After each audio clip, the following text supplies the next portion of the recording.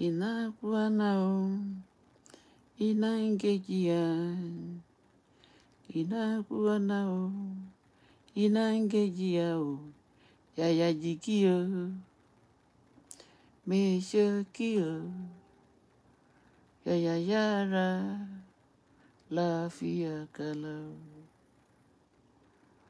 yayakasa, alhamdulillah. I greet everybody. Yeah.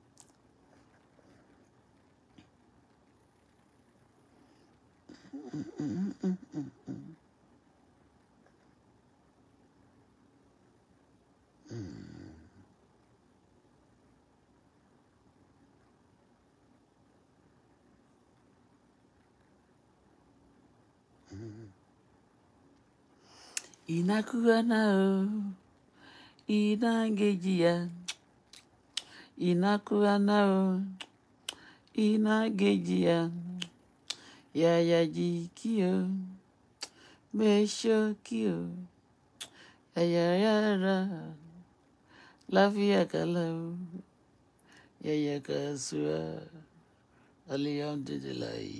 Oh yeah.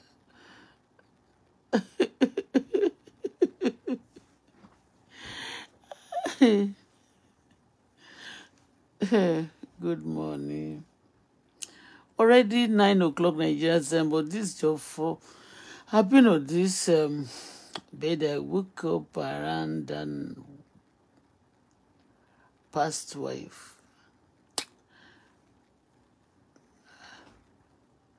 And I'm missing. You know, when you wake up in the night like that, in that night around 12 like that, you know, when you are with your husband, you know, I started missing my husband. I started thinking, you know, a lot of things like, you know, running through my mind.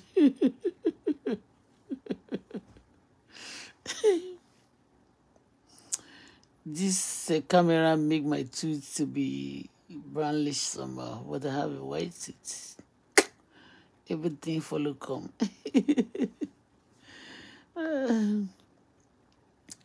Inakuanao, inagejia, ye.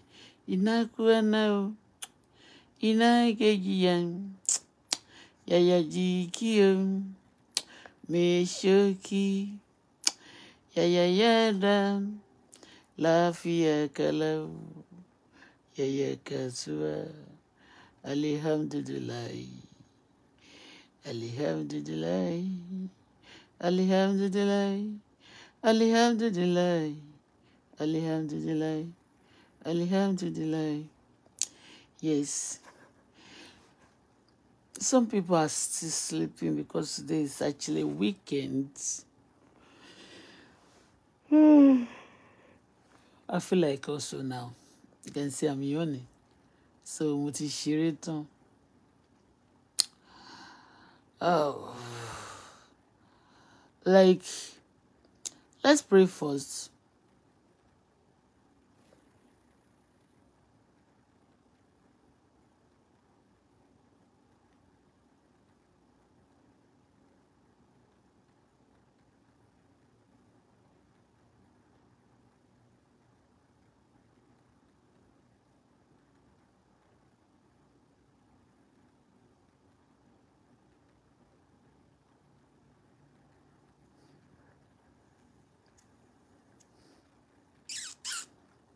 Happy weekend. Yeah, thank you. Let's pray first. I will not forget to. Heavenly Father, eternal rock of ages, we thank you, we worship you, Lord, because we're God. Nobody like you. This wonderful morning, Bola Falasha, they say thank you on behalf of my family, my children, my husband, all my people all over the world. We say thank you for this hour.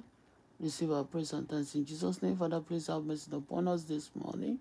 Forgive us our sins in the mighty name of Jesus. I call myself with blood of Jesus, my people, my husband, my children, with blood of Jesus. We will take total control right now. Plans of the enemy against our life, Father, destroy that plan in the mighty name of Jesus Christ. Father, expose the enemy in the mighty name of Jesus. Father, we pray for wisdom, knowledge, and understanding.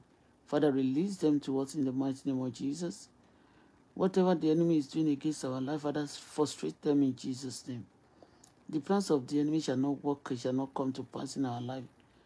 Father, Lord, today we commit them into your care. We commit today to your care. Have your way. Let your will be done. And your name will be glorified forever. In the mighty name of Jesus Christ.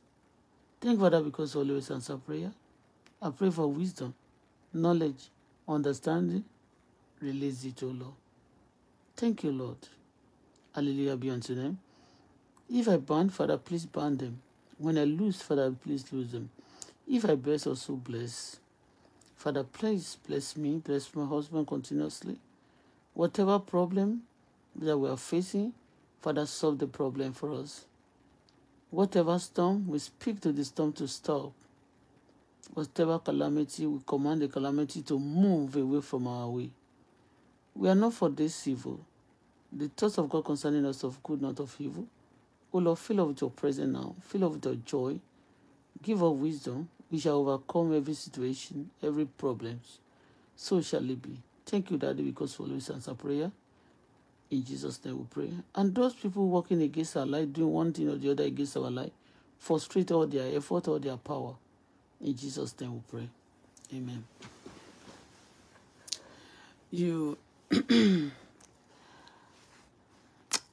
Good morning. I don't know. I saw there's one guy. I blocked him on my platform. On I think in Auto-Bola, he commented on one of my video, and I feel irritated. Okay, because like long time now, early this year, this person started commenting. Early this year, this person started commenting on my platform. Suddenly, he disappeared, and I used to see him. The account looked like a fake account, okay? And later now see him up and down under some chat, and they commenting, they relate very well under some people.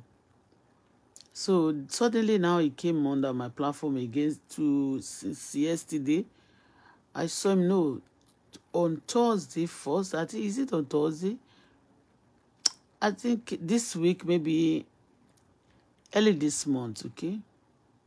Today should be 5 now. I think I saw him maybe around on 2nd of this month. And he started commenting back under my platform. And like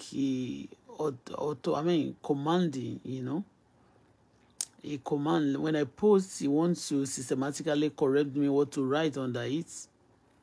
So I've blocked him in one of my pages yesterday when I saw the way about 3. If people come and just like the pages, I don't feel bad about it. Even when I post and nobody commenting under it, it's not my problem. Do you understand? It just shows that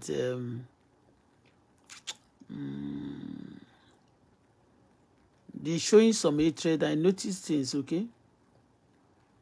So later, when I block him on Auto-Bola, he traveled far to navigate with the SOCAILS Ola. He did the same thing, commenting on that also. That when I say my husband, when I said, okay, my Megida, this is for you, good morning, God bless you, this. He now said, God is love, and he did this for all of us, He was trying to, that God is love. If God is love, go and be spreading that under your platform. I know God is love. So when I've been giving love to people long time and they refuse. And people who appreciate the love, that's what I will give it to. You understand me, okay? So I don't want that. And some of you also that you are coming under my inboxing me, coming on my messenger to send message, telling me how I'm beautiful my way, all those things, it seemed like insult to me. Okay? You don't need to tell me that before I know that I'm beautiful. And let me tell you something. A lot of you believe in some people, your figure, your stature is different from others. Doesn't mean you are not beautiful. Okay? Are you with me? Your stature different from others doesn't mean that person is more beautiful than you or you are beautiful. It's just a stature. You understand me? So when you look at my eyeball, like me personally, I don't notice this for a long time before somebody called my attention to this. Long time ago, about 30-something years ago, a woman used to look at my eyeball, used to look at me, and she would tell me, elderly woman, she would be telling me that, look at your eyeball, you are so beautiful. Like your eyeball used to, that she loved most then, that you are very beautiful from head to toe. She used to tell me that. And she said, but in your eyeball, he said, if I'm a man, an old woman, and to God who made me, this woman she's from, excuse me, she's from,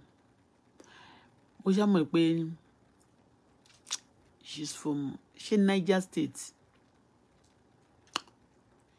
She live in Lagos. So she will be telling me that, do you ever, anybody is offering me my eyeball? Because me, moboju mi ṣe rí ngbà yẹn, ó ní mo mojú mi máa ń sọ fún mi pé ojú, come and do. Some men also have it. Some women don't also have it. He said, he said, anybody, and do you know what? Let me just tell you one thing. It's part of things that I love also in my husband's. To understand, if I'm talking to somebody, anybody, but my eyes is just like that. Any yes so for me. It's part of things I also love in some men also have it. My husband also have it. You see, and when you want to know part of beauty of obìnrin, obìnrin gbọ́dọ̀ ní sexy eyes. You understand? Anything, everything ni gbàgbé ní mi tẹ̀ ní láti máa sọ̀rọ̀ púpọ̀ ṣe ti yé bẹ́ẹ̀. But before this, let me just give you some advice this morning. You women under my platform this morning, I want to tell you, this came to my mind yesterday. No, for the past few days. I said, okay, I'm going to talk to women about this. You see, a lot of people who have faced, who have broken homes before, women, I'm talking to women now. Men also, you can listen. A lot of people who have faced, who have broken home before, like I have many of my relationships, especially as I live with two men. The first one, I think I spent almost 6 years. The second one, I spent almost 11 to 12 years before everything, became collapsed, before it collapsed,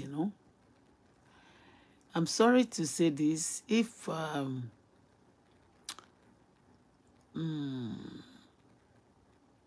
I don't regret losing some people, because eventually when you get,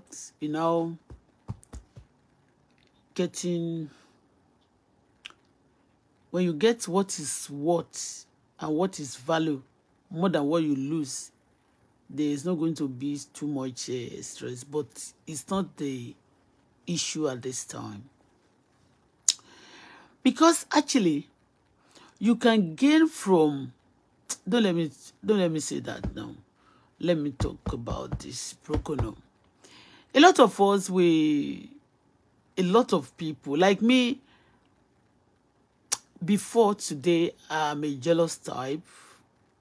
Those who have dated before will know, will tell you that I guide my things jealously. Now I'm still guiding, but not too jealous. I try to control my jealousy.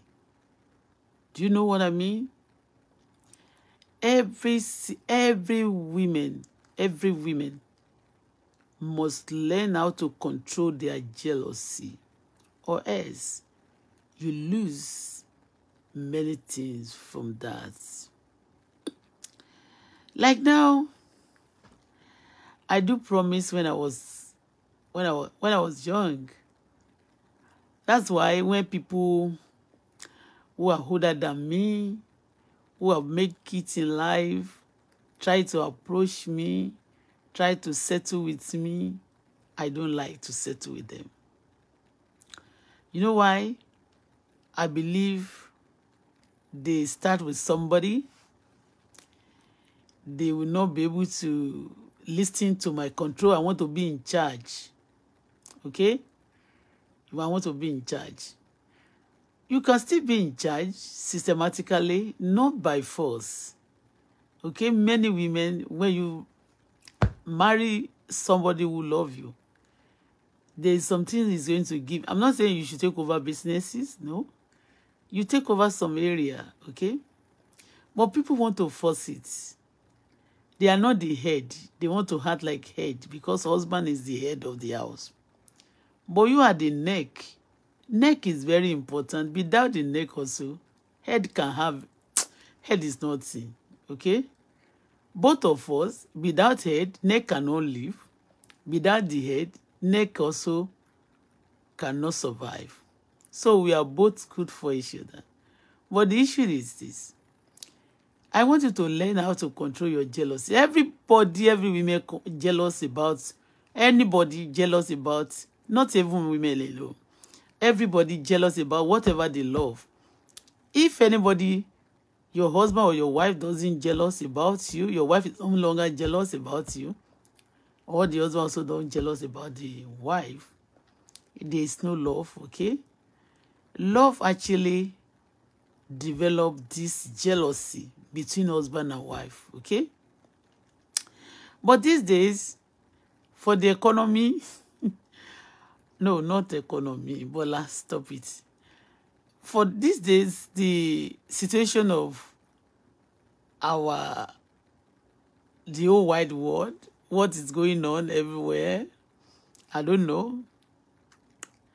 Technology, men.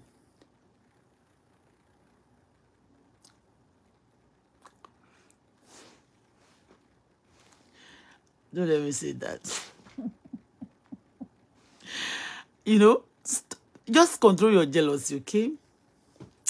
Control your jealousy. What you can do to your, the best advice for your husband, instead of you, because before, oh my God, if you want to hunt me and you want me to destroy, I can destroy my enemy, not myself.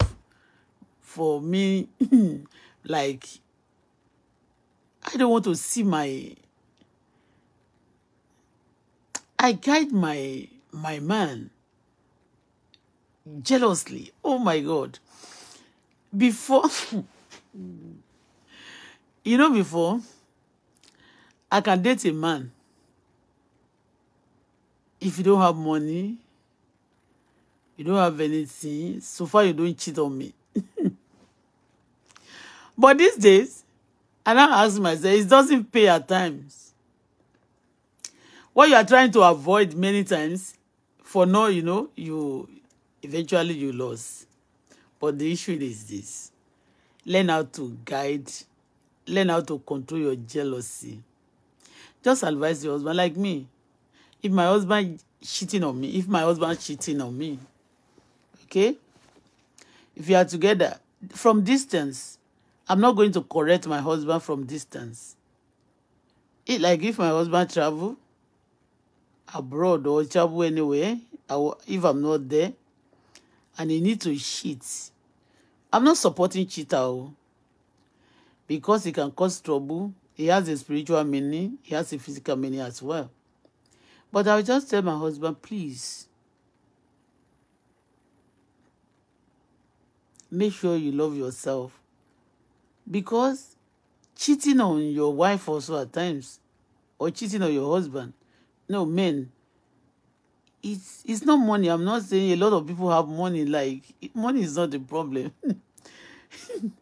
Money is water. To bá gbọ́ pé, now you know. Lege shekiri, you know.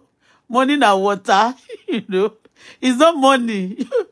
You can't know. But I just tell you know, today I will just, you know, just tell your husband, you know, it's not actually cheating on you. Your husband, any cheating husband, is actually cheating on himself and is maltreating himself, you know. You know, when anybody cheating, forget money. They use their blood, they use their body, they use their mind. You understand what I mean? It's true to God. They cheating on themselves and they maltreating themselves. Just make sure you don't maltreat it. You don't understand? Those men that cheat on their wives, they are maltreating themselves. You don't know? Before I used to be jealous. I said, okay. Maybe somebody is... Oh, good. I want to keep this secret for myself before, but I will hide some of them. It's not, you see, hide your jealousy. Because when you show the jealousy, you are jealous, really. Nobody will love to see the husband with other ladies, you know. Some will even, some, oh God, I don't want to be disrespectful. I don't want to disrespect men. I don't want to disrespect men under my platform, oh, please. And don't be aunt, please. Please, for God's sake. Some men, when they want to fight their women, they will cheat, and some of them will even show them their girlfriend who they are cheating with, you know. If my husband show me or he try to behave like that, I'll just smile. Shebi, you are using your blood. What is my business with that? Oh God. I know it's not easy. Oh. Please allow this man to cheat. Now they turn a number to no. I was sick. A man said they don't like women that complain about their wrongdoing. You see, you don't need to complain. You know what? God, oh God. If I've learned my lesson now, be like, if you see, there's no need of complaining. You understand?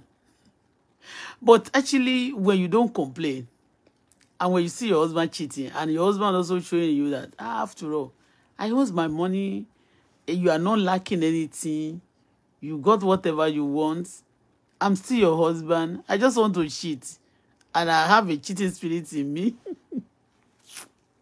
Yes, so, you know what I will tell my husband? I say, sweetheart, in fact, but you know I love you. And I still need you around me seriously, because I won't love you to waste your blood too much, because too much stress. Serious. Oh God. We are going to settle. There's not going to be a problem again. But, and that's why it's good these days. A cheating husband must be rich. Okay? When you marry a rich man, if you want to cheat, you cannot control it too. And you cannot control them. You cannot control them all. Either he's a pastor, he's an alpha, imam, whatever, or is he a businessman? Okay? You cannot. A lot of us, a lot of people, they lost their home because of jealousy. You later believe, you later realize what you cannot take on that relationship before. You will take the bullshit. All right? In the new one. But at times, when things happen like that, we are just learning. Okay? This day, when somebody want to romance my husband, now before they used to, when somebody romanced my husband, they come and show me. Even there was a girl that used to romance my late father, the late Timothy Ferry, about mommy. So this lady, she'll be my, that time. But it's a story already. She will get into the car. Èmi mo ní mọ́tò yẹn o. The father of my baby has his car too, but ìgbà mi ò máa gbé mọ́tò mi lára mọ́tò tí mo fẹ́ tà tí mi tí rí tà. He will go out with it and he will carry girls. He will carry lady. He carry one particular like that. I don't know how that one get my number. And she be calling me idiot. Yeah, she used to call me idiot. But me, lady, ó wà nínú àwọn tó dá dúró níbi iṣẹ́. Yes. Lady yẹn ó pẹ̀lú àwọn tó wà dá dúró níbi iṣẹ́. If my prayer answer like this, ẹni tí ó ń jọ dìtẹ̀ mọ́ mi yẹn mi ní máa gbà wọ́n lẹ̀ tí ò bá yọra. Honestly, lady yẹn Oyin lórúkọ ẹ̀ jẹ́. She call me idiot. You a fool. And then mo ṣì lóyún ọmọ mi. I was pregnant for this my baby. And before then, they used to tell me that when you are pregnant, a lot of things will be happening to you. I will be crying. That time pains me. If anybody go and carry somebody, say, oh, there. Do you know the funny part? The funny part is this. When the man come back home, Ọlọ́run Elédùmarè, bó ṣe mo ti kú sí odi lójú mẹ́rin. Àwọ̀ ò rí but òun rí wa. A máa dọ̀bálẹ̀, a máa sunkún. And lẹ́gbẹ̀ẹ́, girlfriend will be calling me. Your girlfriend will be calling your wife and telling your wife, you're a fool. You see, guess what? I say, what is it again? He said, I'm inside your car now or there. Mọ́tò tó pé mọ́tò inú ẹ̀ la wà. Ṣé o fẹ́ bọ́kọ ẹ sọ̀rọ̀ kó ba lè mọ̀? A tún gbé fóònù fún. Ìyá wa sọ pé hello, yes, You see, ìgbà tó bá dé yẹn, mo lè ti sunkún gbà yẹn. Story tí mo ń sọ yìí. Má ti pe bàbá ẹ̀, má ti pe grandpa ńjọ́ kan àtàwọn àbúrò ẹ̀, má máa sunkún. These days, téèyàn kan bá lọ shit on mi, tó bá jẹ́ ńgbà yẹn sìn tí mo ti ní kogi body. You cheat on me, welcome. Tó bá ti dé gan, màá tún gbóúnjẹ fún. Oúnjẹ yẹn kò ní ìwújẹ́, ó máa rí pé wọ́n ti fògùn sí ni. Màá tún fọwọ́ ra lórí pẹ̀lẹ́. How many liters of blood ló yọ? How many liters of blood ló lò? Ṣé o fẹ́ milk? Wá da milk mọ́mọ́ ti fún. O do understand? Wá kàn ní make sure pé protect ara ẹ o. Make sure you protect yourself. That's the some problems tí ó lè. Make sure you protect yourself. Because mi nífẹ̀ẹ́ máa rán àwọn disease bí syphilis, bí staphylococcus, bí àwọn oríṣiríṣi àwọn those nonsense. That's the only problem. Okay? Because if ṣó we can fight it. Okay, we can fight but after that, it's your blood now. Shebi you turn yourself to cow. Nobody, no single person can finish cow. Shebi you are animal. You are a cow. Shebi now, no problem. Don't be annoyed. I'm just telling you this morning that don't be annoyed.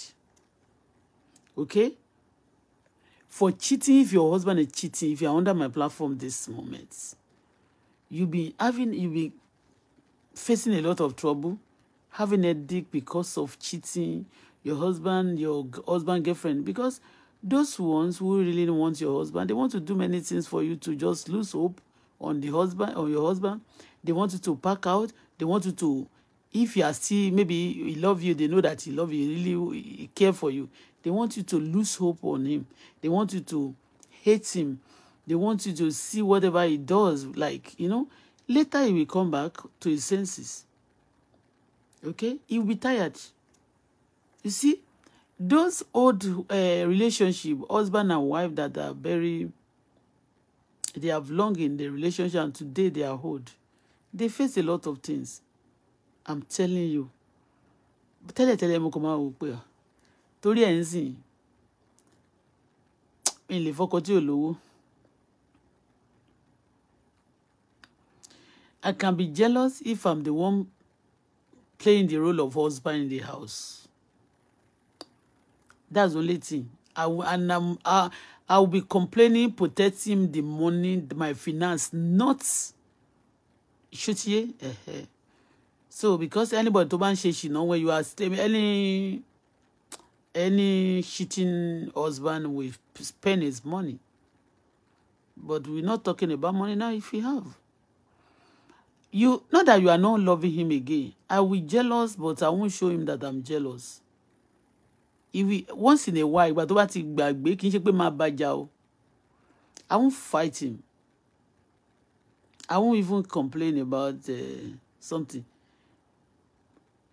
When he need my attention at times, when he need my attention, that I know he doesn't need the attention of the girlfriend or anybody to one shit pẹ̀lú. There's a way I will do it. I won't be angry. You understand? But return match, your man do. Kò ṣe pé kó lọ máa cheat, because some women too, they start cheating because their husband is a cheater. They turn themselves to public dog. No. No. No. You jealous. You guide him. Especially when the man is rich and is a man of the people. He has, everybody have eyes on it. On him. You have to look away. You must not complain. Anybody tó bá fẹ́ lọ pẹ̀lú a red-made man that have already made, you close your eyes. People may see that only torí owó náà ni. Oh, torí kí, let me tell you, don't let anybody deceive you. I'm here in Canada now. Ìjà tó ṣẹlẹ̀ láàrin mi àti gbogbo èrò wọ̀nyẹn torí owó ni. Ìgbà tí mo fẹ́ wá sí Canada, kí n ba lè tún make owó, kí n tún lè restart ni. Tán bá ní ó lè torí owó ni. Lẹ́yìn Ọlọ́run láyé yìí, after God, every relationship na because of one thing or the other. And majority tó bá dẹ̀ jẹ́ torí owó ló pọ̀ jù. Ó ti yé bẹ́ẹ̀ yẹn. So, you don't jealous, just close your eyes. But closing your eyes towards some flop of that man, ó máa jẹ́ kó tún like nígbà míì. Ọjọ́ tó rí ẹ bá tanná lẹ̀, he will come back to you. No, like kì í ṣe pé come back to you. Kò lè ní stress kó lọ sọ́dọ̀ girlfriend, because you cannot, the girlfriend will not be able to handle the stress. Because ìgbà tó ní girlfriend yẹn, tó ní ogbóbìnrin, the wife, ó mọ̀ ipò máa dùn. There's no man, there's no woman tí ó máa rí ọkọ ẹ̀ lárúgbó ara gan. Ìgbà tó ti hold gan. Ó dàbí Abraham ni àti Sarah. Ìgbà tí Sarah sọ pé kí Abraham wọlé tọ̀ Agai wọlé yẹn kó lọ bá sùn. Sarah commanded the husband to have an affair with the housemaid, one of his maid. The husband accepted, but the wife paid back. Ó lè jọjọ arúgbó. The wife paid back. Do you understand? Money the wife paid back. The husband paid back.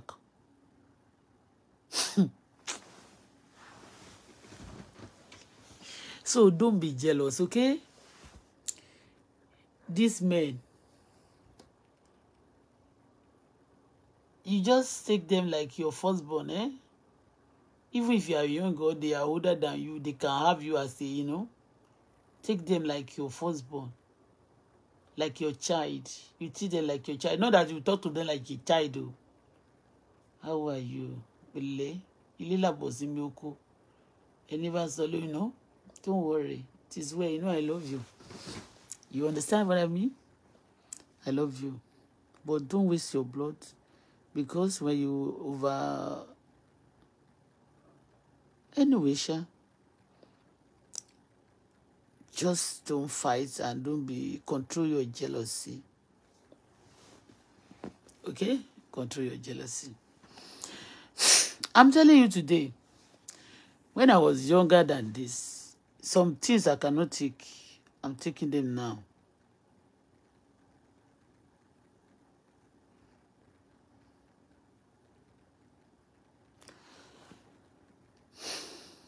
I'm taking them now.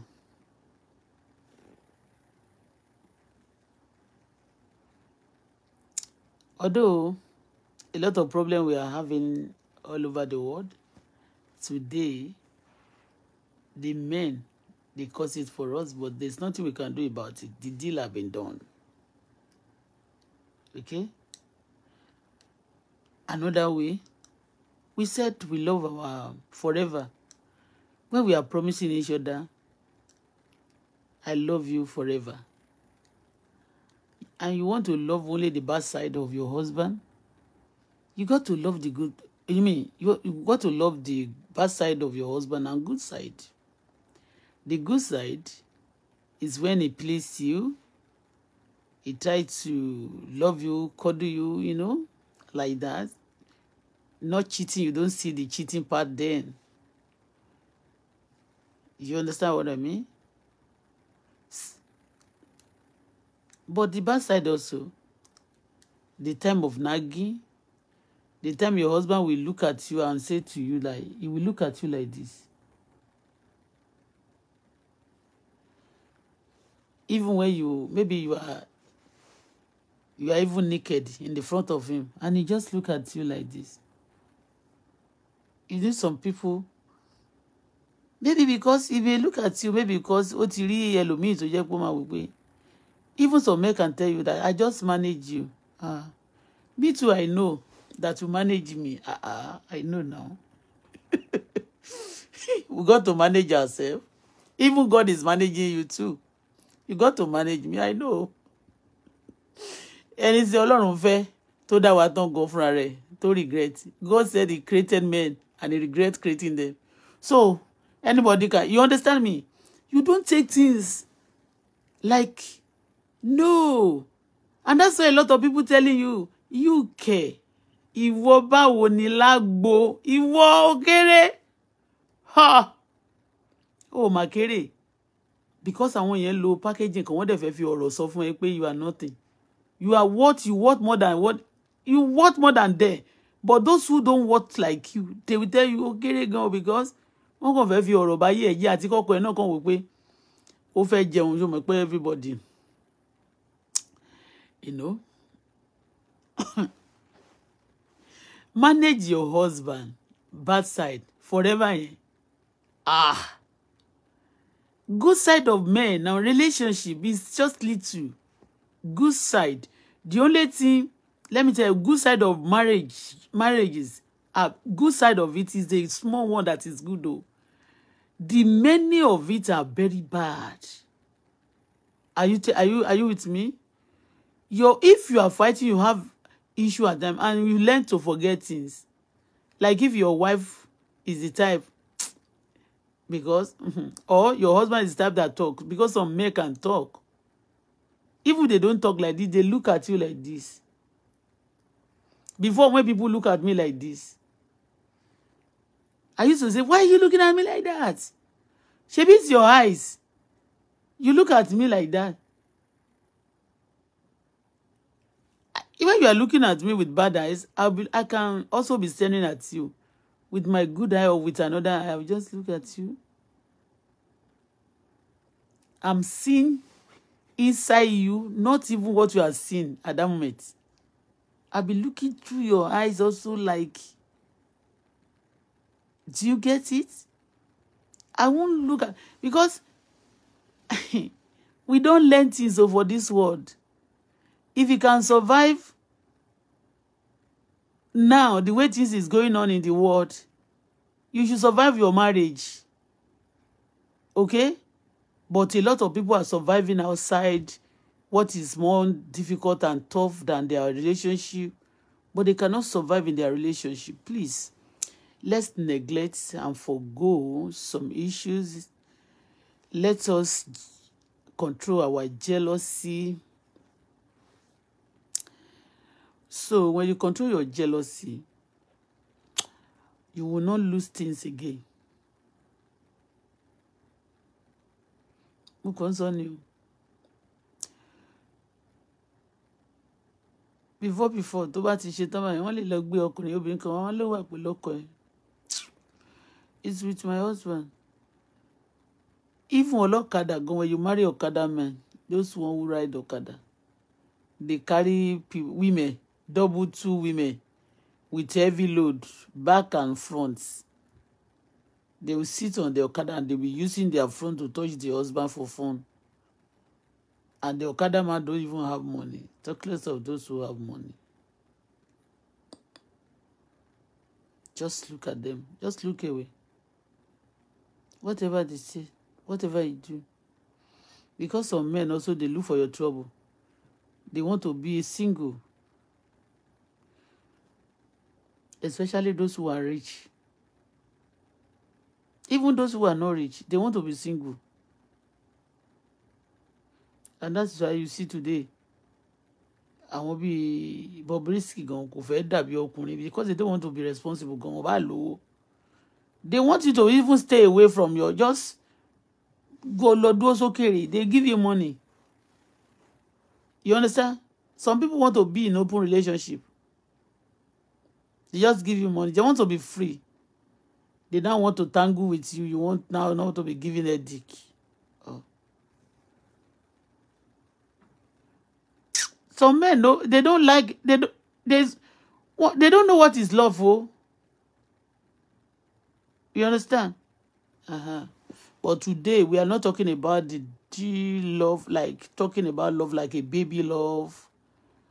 I mean, the early love, like when you start having, you know, we are not talking about that. So control your jealousy and allow your husband to be jealous. So, because your husband is jealous, because those who don't want you to be jealous about jealous, or they don't want you to complain, they will complain. No, they cannot see you with when you are typing, or you even say amen to some prayer pastor, or to Afa, or to happy birthday to some men on the media. You are in trouble. So allow them to be jealous. And don't say, but you two, you are doing it. No, don't do that. The moment you say that, you believe maybe you two are cheating. So don't cheat because your husband is cheating. That it's not good. But learn to control your jealousy. Okay? Anytime tó bá ti wá ní good time, tó bá ti gbàgbé òun ti jealous yẹn, tó bá ti ń fọwọ́ pa lórí torí ẹ̀ wà nítan ẹ̀. Má béèrè pé báwo ni iṣẹ́ nìyẹn máa ń forí sẹ́sẹ̀ ní àbí nǹkan kan. Kàn béèrè lọ́wọ́ ẹ̀ ní pé àwọn nǹkan bíi health ẹ̀ ló máa sọ. And ìgbà tó bá ṣẹ̀ lọ cheat tó bá dé yẹn, tó bá jẹ́ ẹni tó lówó tó dẹ̀ ní authority kan. Just put má tiẹ̀ béèrè lọ́wọ́ ẹ̀, béèrè báwo kí ló fẹ́ fà á. Ádàpọ̀ ń challenge authority ẹ̀. Ádàpọ̀ ń challenge authority Almighty God.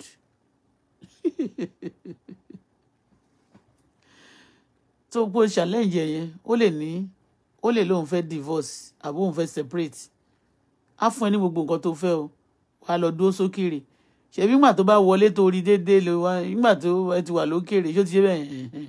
So many people bọ́n ṣe di pé wọ́n separate. And when you are away, when you are already separated from your husband, you are not living together, and you are living in the same country, the affection in mama vanish ni.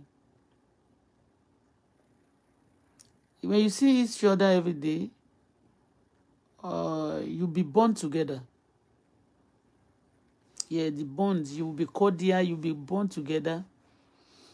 It's not everyday love, but you'll be born together. But the time to the body will be, I'm tell. Anytime he needs to see you or you need to do something together and he doesn't, the body will be telling in his body, it won't be comfortable. If to bá gone, we put ní nǹkan tó yẹ kó ń ṣe for now. Ó ní nǹkan tó máa ń ṣe pẹ̀lú so yẹn. So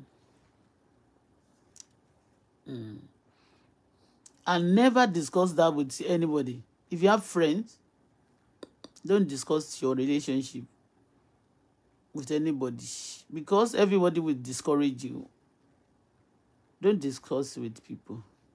And don't ever take it like a problem, like, he's giving me headache, he's giving me heartburn, he's giving you restless night. No. Why? He's cheating. You just pray for him. Like me, if my husband is cheating, and the moment I know he's cheating, I'll just pray, oh Lord, anybody cheating with cheating that my husband is cheating with now, Father, let them fight each other. Father, let that lady dislike my husband. Oh Lord, my husband, he might love alone in his heart. He will not love it. You understand? You can actually. That is why all my relationship, the two relationships with him, I left them. Although they cheat me or they did a lot of things before I now leave. I now left them. But these days, if I marry, it's forever, for worse, for stay, for better, for them as a people worse, irony. Sickness. Even when you are sick, you don't need to leave each other. Even when you are fighting, when business good, when it's not good, when you love each other, when you are not loving, he is not lovable again, or you are not also lovable at that moment, you should be born together, tied together, love together, sleep together. If allow at times, you can have, are you getting what I mean? You understand? So,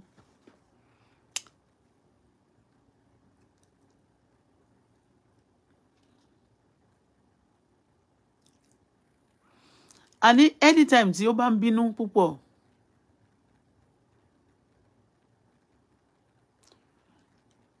okay, Ìṣọ̀lá ó tún ti dé ni ọ̀dọ̀ Bukky Jesse ni mo ti ń rí ẹ láti bí oṣù mẹ́jọ tí Bukky Jesse ti ń ṣe, ó tún ti dé sí bíbá ẹ̀. Who is under that Ìṣọ̀lá gan?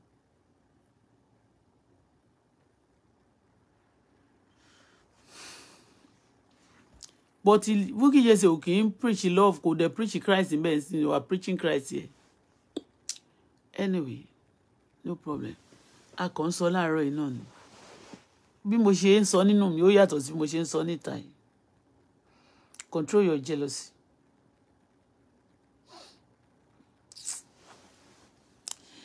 I remember that time.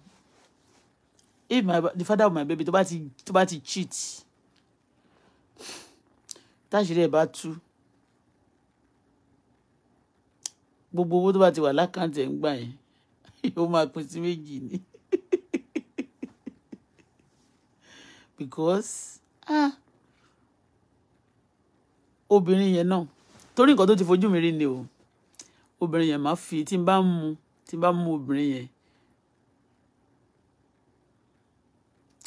Okay, let me tell you this. Mo ti sọ story rí o.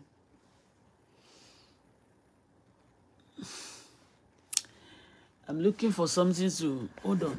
I want to drop this phone because mo fẹ́ sọ story kan. Kó má ṣá lọ tú gbogbo aṣọ mi síta. Torí mi ìwọ aṣọ bí n ṣe wà yìí.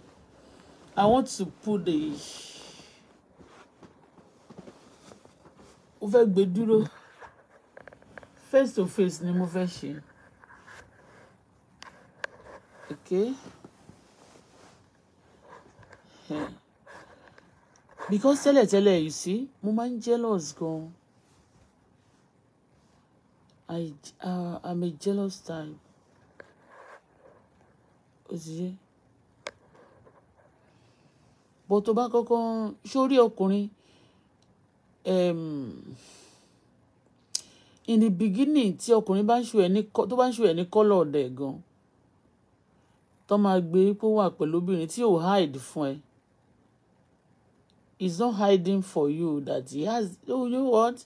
I have a lot of ladies around me. I've dated, of course. Like, bí mo ṣe ń pè oh God, me dey very good deep out. Let me just tell you this story of my. There is one lady, the father of my baby, ó fẹ́ gẹ́ ẹ̀kan báyìí ní South Africa ń gbà yẹn. Actually, àwọn pastor ló fún ní gẹ́ yẹn. Ó fẹ́ different girls o. In fact, may he rest in perfect, may he so rest in perfect peace.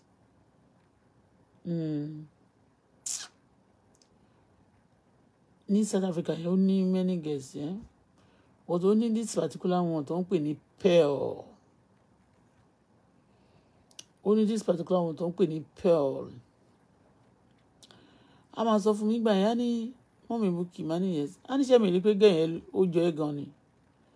A ló ní ìdí, má níbò kò lọ́yàn tó mi. A ló ń lọ́yàn díẹ̀ náà máa níbẹ̀ ni.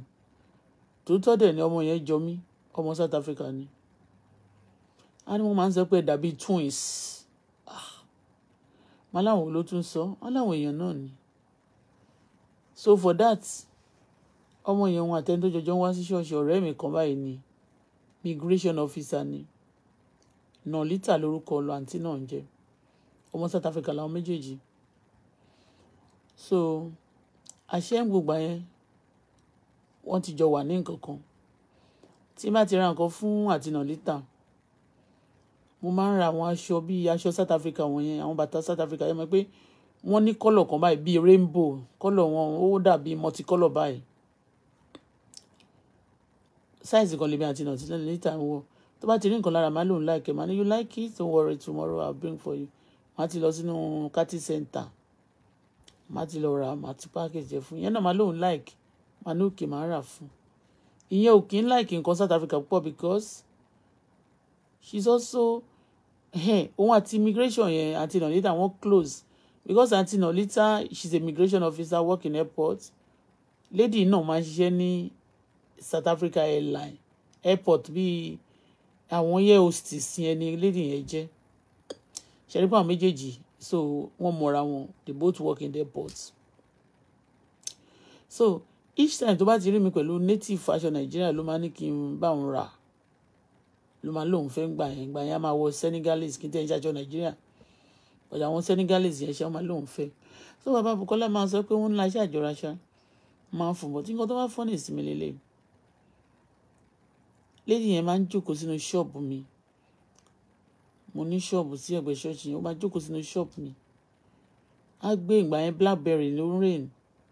Bàbá Bukola náà máa dúró pẹ̀lú kọ̀ǹpútà àti Blackberry ẹ̀. Àwa máa ṣiṣẹ́, àwọn ọmọdé máa ṣiṣẹ́. Máa ṣàrí pé wọ́n jọ jókòó opposite ara wọn. Ṣé mọ̀ pé nísìn nínú restaurant ó dàbí party place ni. Àwọn ṣíà kan máa wà lápá báyìí, kan máa wà lápá báyìí, àwọn random ṣe.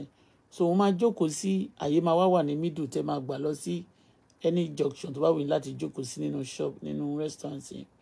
So òun máa jókòó sí side, lady yẹn máa jókòó sí opposite ẹ̀. Wọ́n máa wúra, èmi ò ní mọ̀ pé wọ́n wúra wọn. Èmi I'll be going and coming because I'll be supervise. Èmi náà ni máa supervise. Mo ní manager but èmi máa supervise tí bá ti wà ní shop. Wọ́n ṣàrí pé òun jókòó mi ń jẹ́ kó ṣe nǹkan kan. Òun yẹn á kàn jókòó bíi member church tó yẹ pé èmi kàn ti mọ̀ rí tí mo tún wá wí pé bíi àbúrò ọ̀rẹ́ àbí ọ̀rẹ́ mi. Ó kéré sọ̀rẹ́ mi yẹn náà, ọ̀rẹ́ mi yẹn dàgbà. But wọ́n jọ máa ń jọ wà ń gbà mí. Àṣé wọ́n ti ń fẹ́ra wọn. Àṣé mi ni wọ́n máa ń discuss. Gbogbo bí gbogbo wọn ṣe wà lórí kọ̀ǹpútà yẹn á máa fi kọ̀ǹpútà discuss me. They actually discussing me. They will be making fun ni pé I don't know anything. Men, may God forgive them. Only she doesn't know anything. So ọjọ́ tí mo ṣáà máa wá mú anything báyìí. little thing o tó bá ti fẹ́ lọ sílé tó bá ti di weekend báyìí tó fẹ́ jáde nílé tó fẹ́ lọ spend the weekend pẹ̀lú ni á ti máa react pẹ̀lú mi nílé èmi ò dẹ̀ mọ̀ gbogbo àwọn ọmọ ọ̀dọ̀ mi ti mọ̀ àbúrò mi mọ̀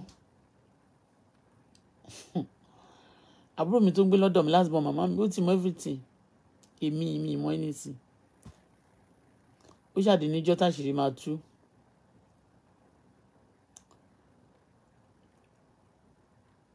Ó ti wá nà mí nǹkan tó jẹ́ kórìí mi gbóná dáadáa nìyẹn.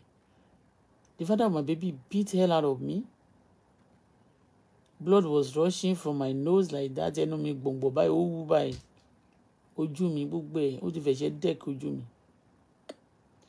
And what caused it?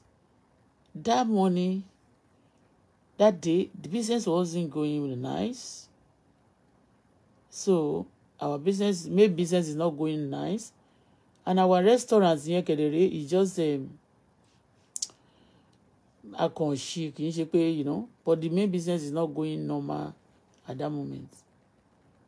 So owó ṣọ́ọ̀bù tá a tún wá fi ń pa tá a máa lọ tó àbúrò mi bá ti lọ san owó sí ṣọ́ọ̀bù tó bá ti lọ san owó sí àkáǹtì mi. The father of my baby is the one controlling the account also. We open my email, open my account, we transfer money. But these days, he was now transferring big money from my account. I say, what for? This money, business is not going fine now. Kí ló transfer owó ńlá fún? Talent bí kílẹ̀ fẹ́ fi ṣe. Ó ṣe bínú nìyẹn. Ó fẹ́ ra mọ́tò fún gẹ́ yẹn, ṣó ti yé? Ó fẹ́ ra mọ́tò fún bèbí yẹn. Èmi ò mọ̀. So bó ṣàṣe dìjà owó ló dìjà wá lọ́jọ́ náà lọ́hùn. With this money you transfer now, what do you want to do with the money? You transfer money from my account to your account. What for? My father of my baby gets upset. I started argue. I was trying to check the computer that morning. He gets mad because already a lot of exhibits were there. He slapped me. We started fighting, dragging the computer until ó di wàhálà ràbàrà tó pọ̀. Ọjọ́ tí mo ń sọ yìí, one of my brother tí mo máa ń pè ní brother mi oníkó ìyàwó ẹ̀ wà ní ṣọ́ọ̀bù lọ́jọ́ tí mo ń sọ yìí. Ṣọ́ọ̀bù yẹn, a lot of people wà níbẹ̀ that their weakness. Now, he get upset. Mo wá ní kọ̀ǹpútà yẹn gogogogogo. Mo wá rí pé mo fẹ́ wọnú kọ̀ǹpútà yẹn kí n tiẹ̀ wo nǹkan tó ń ṣẹlẹ̀.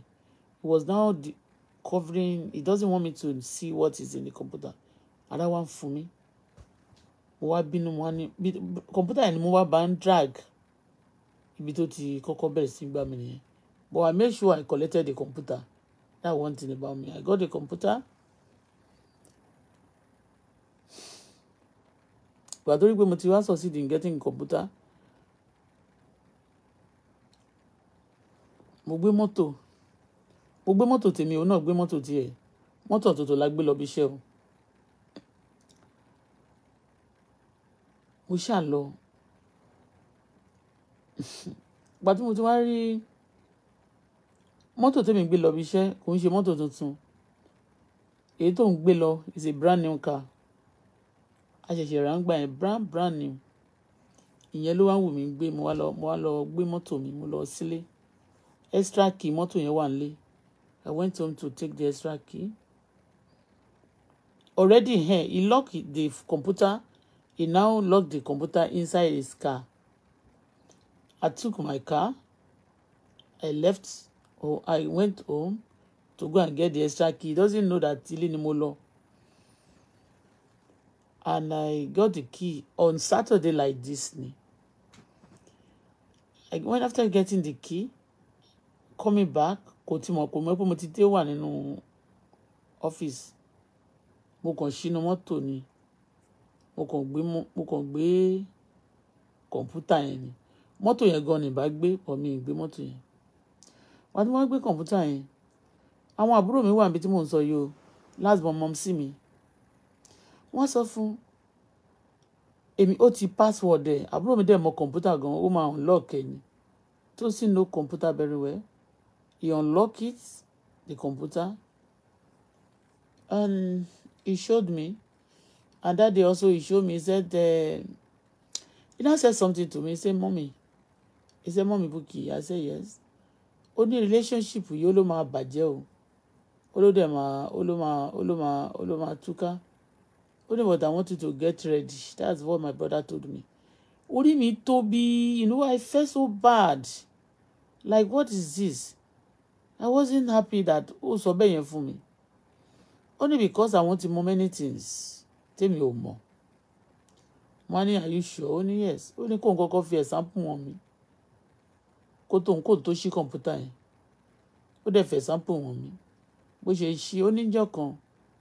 Ó ní tí fóònù wọn bá kú, tí wọ́n bá ti ní kí n travel. He will ask me to go to Monty and pray.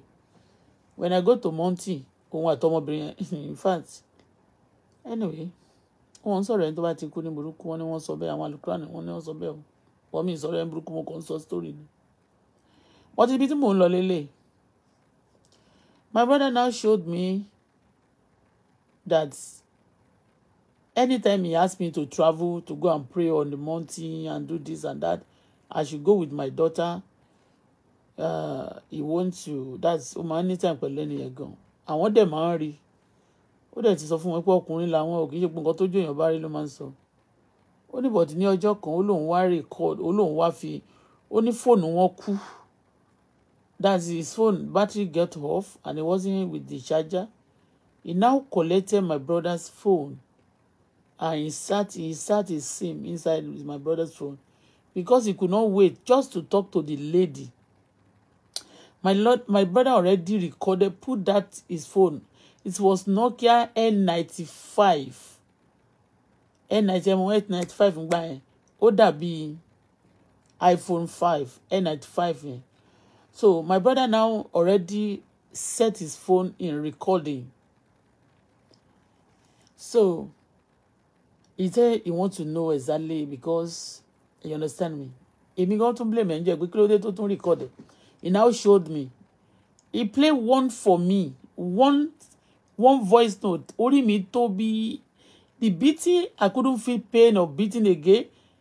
And my head was like pam, pam, pam, pam. And when I said, oh, just one, I said, don't play the remaining one. Okay. Oh. Immediately I said, stop. He stopped. He opened the computer. He already passworded it, but he opened it for me because of my computer. He opened it. I saw one. What the guy said that day, the late father of my baby said was that anytime tó bá rí pé mo ń bọ̀ lórí phone, I'm máa bá sọ lórí computer, mama rí pé ó ń ṣiṣẹ́ because he's an accountant. Yeah, he's an accountant. When he's telling me that he's working on the system, I will not query him because I'm not an accountant. I just manage him and I be his manager. Okay? But he's an accountant, he's one to ló máa lóun ṣiṣẹ́. I said he's working. He work, but when he's also not working with the lady, he's also working, you know. And I saw one that day. Lẹ́yìn tó ìnà mi tán yẹn, he sent message through the computer that I finished beating her now. That by the time that one I smile, I can't stop laughing. Bóyá ibẹ̀ gan mo ti gbọ́rọ̀ yẹn. I can't stop laughing. I'm laughing at her. Okay now.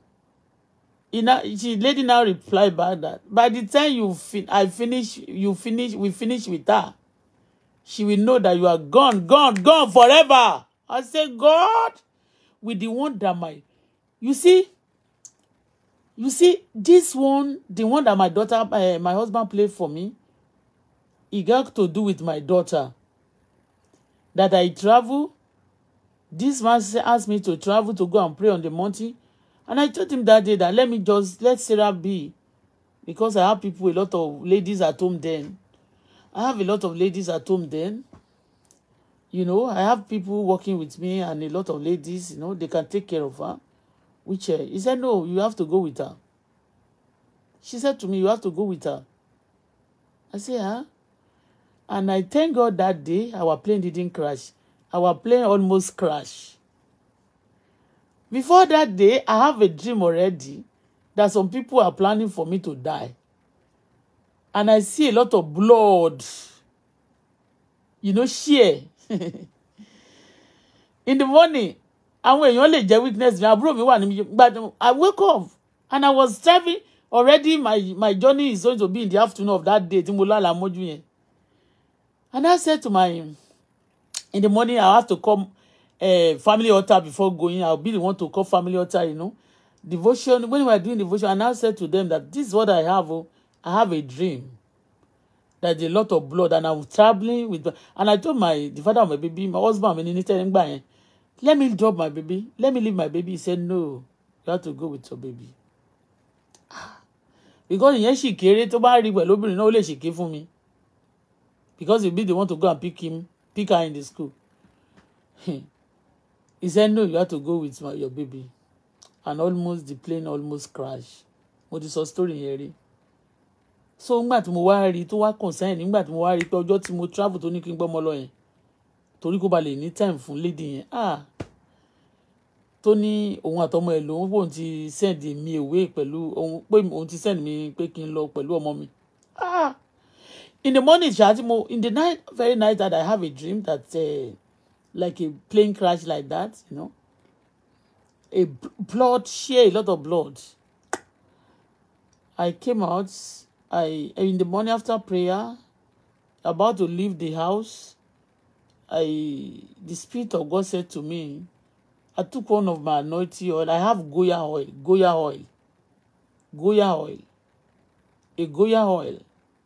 I open it in the front of my house, that estate in South Africa, they used to be, but in the front of my own duplex, close to my car. I opened the anointing oil and I open it and I start pouring it on the floor. And I said this, and I started saying some word, like praying. I said, this is you grant, you land, you grant of South Africa. You grant, you are the same everywhere. There is no ground that is in the sky. You are always on the ground here. And on the floor. Today I have a dream. And the dream, like you grant, you want to suck. You need something to drink. I saw blood actually, but I'm giving you now what is better than blood. I give you this anointing oil. Drink this. Never. Don't ask for my blood. My daughter's blood is abomination. I give you this anointing oil. Drink and be okay.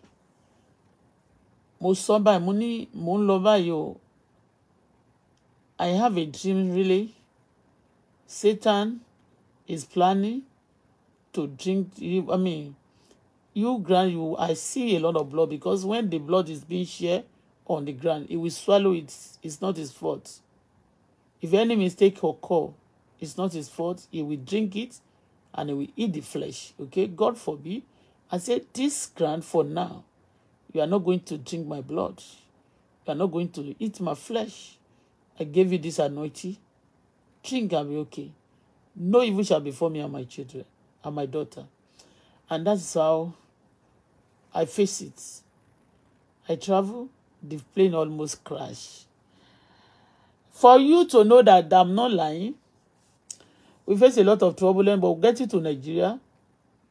I'm going to tell you the full story, but I just want to quickly tell you how the plane, what happened to the plane,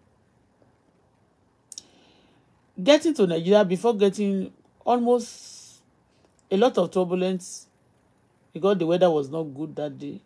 Getting to Nigeria also because the weather that is not good. Some plane need to take off. But they refuse because the weather was not good.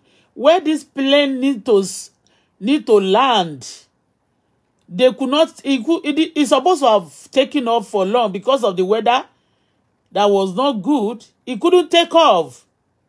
So getting to Nigeria, there is no place to land. It will go down like this, and it will come up. It will go down like this, and it will go up again.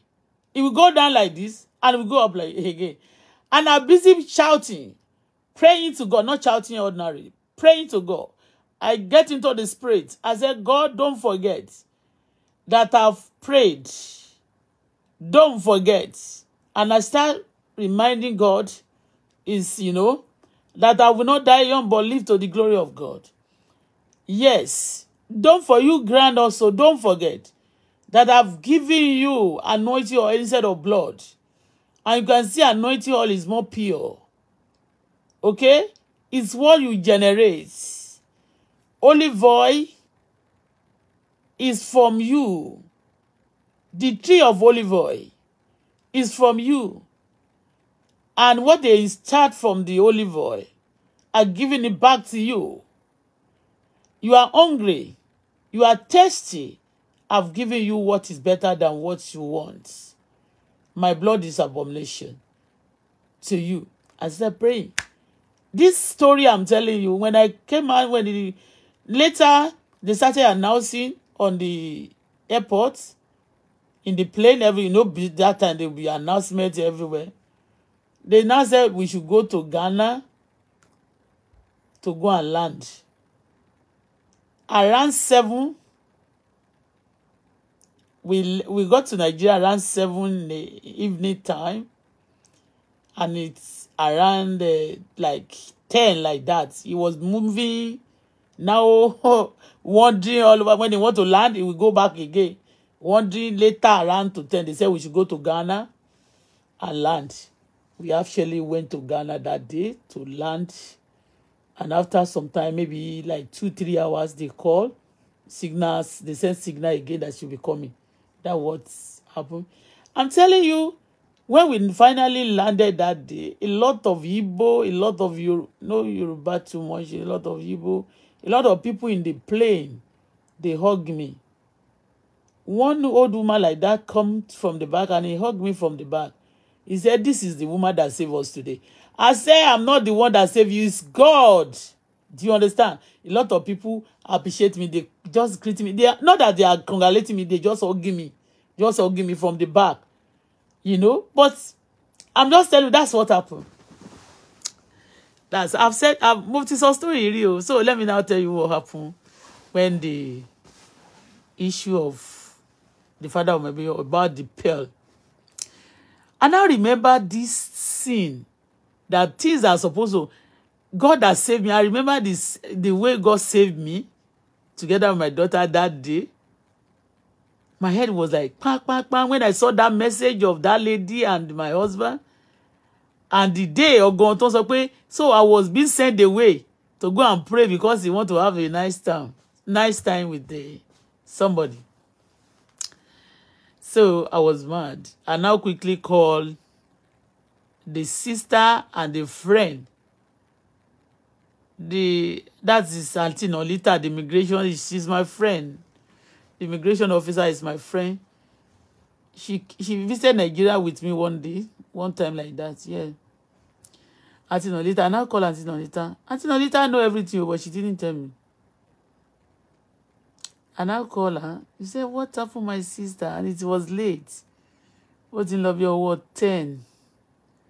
Kini ede ti ṣẹlẹ̀ láti bí ọ̀sán bí 4 or 5 láti wà lẹ́nu ẹ̀. Ìgbà tí ọkùnrin yẹn lọ nígbà yẹn lọ́hùn. That my husband. Then my ọkọ mi nígbà yẹn. He called one of my friends that is close to me also. Wọ́n pè ní Ìyá Johnson, ó máa ń ta food stop ní Joburg. Ó wá ní pé èmi ti lé òun nílé o. Can see men. He now lied to my friend that èmi ti lé òun nílé o. Pé òun dẹ̀ ti ń lọ báyìí òun bí tóun lọ òun kàn ń lọ kiri yẹn ní ẹ má lọ Daddy Bukky ẹ má lọ. Irọ́ mà ni mi máa lélẹ̀ torí kọ̀ǹpútà yẹn kò fẹ́ kí n mọ nǹkan tó wà nínú ẹ̀. Eventually mo wá rí kọ̀ǹpútà yẹn gbé ó wá wí pé ayé òun ti àṣírí máa tú finally. So he left home with the car.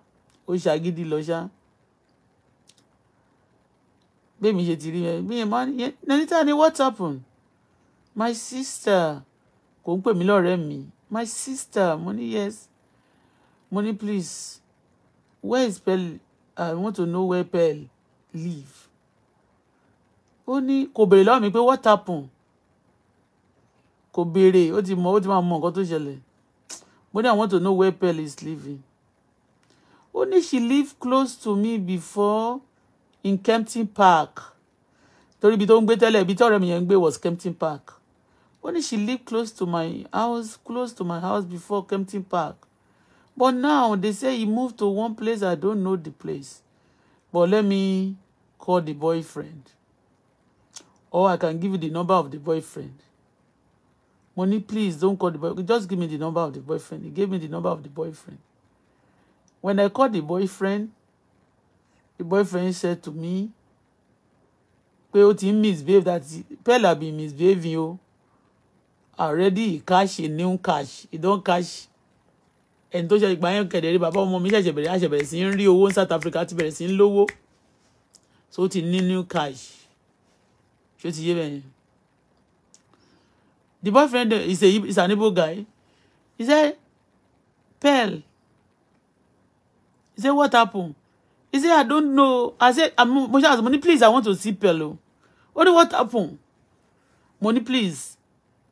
Can you please tell me where he live? Only if he brief me. Only she be with me, my sister. Only I will tell you. Only don't worry. Once of money, I saw some message. Only are you sure? Money, yes. Only I see. Only is being misbehaved. Only even in fact, my mom call that he want to greet her of recent. Say she have been misbehaving. You understand? Because what a new person. Only don't worry, only I'll take you. Only will go on. Only no. Only if I start calling her this night. Ó wá mi ní ó ṣàwọn ló wá gbé mi lọ síbẹ̀ ṣá. Ó ní ó wá bill mi, ó wá ní ẹ mọ̀ kó àwọn Igbo like owó. Ó wá lóun máa gbà ilé lónìí dọ́là ló lóun máa gbà ńjọ́ mo ní don't worry. Iye dọ́là tó ṣáàjì mi ńjọ́ mo ní I'll give you more. I want to know the house of that lady. I felt so cheated because she will come into my shop and sit down. Me, I cannot play with my husband, wife if he doesn't. Tí ó bá sọ pé ká jọ jókòó papọ̀ kó jẹ́ kó yin. Àbẹ̀yìn tó ti fẹ́ rí girlfriend there. Kí ló fẹ́ kí ni ìpàdé ọlọ́jà ta sí mi? I don't do it. But people do it. They marry some. Wọ́n máa date ọkùnrin kan. Àwọn méjì yẹn wọ́n lè para wọn dànù. So I paid. Ó ní kí wọ́n bá wọn ní Kempton Park ìyẹn ọkọ ẹ̀yẹn ẹni boyfriend ẹ̀ tó ń fẹ́ the Igbo guy. I went to Kempton Park for my house. That day then I was living in Southgate. Ilé tí mo ń gbé ní Southgate yẹn kò jìnnà sí ibi tí wọ́n ti gbá World Cup Soweto nígbà World Cup 2010. Southgate ilé mi estate báyìí tó ń kùn ní brown and cream colour. The estate, the only estate tó máa kọjá kan tó kọjá àwọn ilé epo kan báyìí tó máa lọ bá stadium yẹn ibẹ̀ ní estate yìí. Ṣé Omonde View ni ibẹ̀ yẹn jẹ́? Omonde View estate yeah, ibẹ̀ ni mò ń gbé. Mo wá drive láti Eastgate lọ sí Kempton Park. Ó jìnnà, kò easy. Mo dé Kempton Park. Níbi ìgbà tí mo wá ń sọ̀rọ̀ yìí ó ti ń lọ bí 11. Ó wá ní nǹkan tó máa kọ́kọ́ ṣe nígbà tí mo fún ní ara owó ẹ̀ mo fún lára owó ẹ̀ tí mo kọ́kọ́ fún lówó yẹn báyìí ó kọ́kọ́ ní ó bẹ̀rẹ̀ sí ń pè ní ó lóun máa pe ọ̀rẹ́ ẹ̀ kan nígbà tóun bá ti ń pè ní pé kò ń gbé aago mọ́ kò ń gbé aago àfihàn tó bá ti lesbit bóyá tí ò bá ti sí pẹ̀lú bàbá ọmọ mi ló máa gbágo. Wọ́n á ní okay no problem. Ó wá pe ọ̀rẹ́ ẹ̀ tó máa jọ wà wá ní ló bá ní ó wá pe ọ̀rẹ́ yẹn wá sọ̀rọ̀ bó ṣe sọ̀rọ̀ tán ó wá ní kí ọ̀rẹ́ yẹn náà ọ̀rẹ́ Pearl yẹn òun náà tún ń fẹ́ ọmọ Yíbò kan tó tún close mọ́ boyfriend ti fi ṣe mọ̀ pé tó máa ń fẹ́ yàn sí they will make sure this one is dating this one if you have friend they will put their friend also they will fix their friend to their friend you know. So he called the friend ìyẹn wá sọ̀rọ̀ pé àwọn wà ní ó ṣá sọ̀rọ̀ díẹ̀. Ó wá ní kí get boyfriend di ọ̀rẹ́ yẹn kó máa wá pe ọ̀rẹ́. Ṣó ti yé? Boyfriend the now is the boyfriend of Pearl is now calling Pearl. He now said but tó ti confirm lẹ́nu ọ̀rẹ́ Pearl. The boyfriend of Pearl now confirm from Pearl friend that they are out. Okay? He now said the boyfriend of the other one also should be calling him. And it's already weekend on Saturday. That one called. He said, wait, where are you? He said, I'm not at home. I'm coming to your house now to pick you. We're going out. No, we are not at home. Oh. Yani, where are you? Only I'm with Pearl boyfriend. Ó ṣàlàyé fún. Ìyẹn wá gbọ́ pa. Where? Ìyẹn wá ní, are you sure? Are you sure they're not going to give you another boyfriend? Ṣé mo bá àwọn ọmọ Yíbò ṣe máa yọ ṣe àwọn scope àwọn South Africa dẹ̀ gọ̀. No. Pearl is the one that has kìnìkan. Meanwhile, òun náà dẹ̀ ti ní boyfriend láàrin wọn. Ó ṣe àwọn nítorí pé ìlọ́ọ̀fù TV yẹn ṣó ti yé. Ló wá ní, I want to know where are you? I want to know to trust you. Ló bá dárúkọ club tó ń wà. Ní club yẹn tá bá ti débẹ̀, getting to the club, already written in that club that no fight, nobody must see, I know, but bá ṣe wọlé yẹn, I have extra key of the car because a lot of car also. I go through the line of the car. When I press it, until I get to know that the car was there. That's okay, they are here already. The person called again. When are you coming? He said, we are coming soon. But ó ti wá rí pé boyfriend òun yẹn ọ̀rẹ́ tiẹ̀ yẹn ó fún pressure. Ó wá ní kó jẹ́ káwọn máa lọ lé nígbà tó di bí 1. That's 1 in the morning. 1 a.m. Ló wá ní, we be coming now. Ó ní, okay, I'll wait for you. Wọ́n dẹ̀ ti kọ́ síbẹ̀ yẹn pé we cannot say anything, you cannot do anything. Ibẹ̀ yẹn ni bá ti gbé mọ́tò yẹn jáde.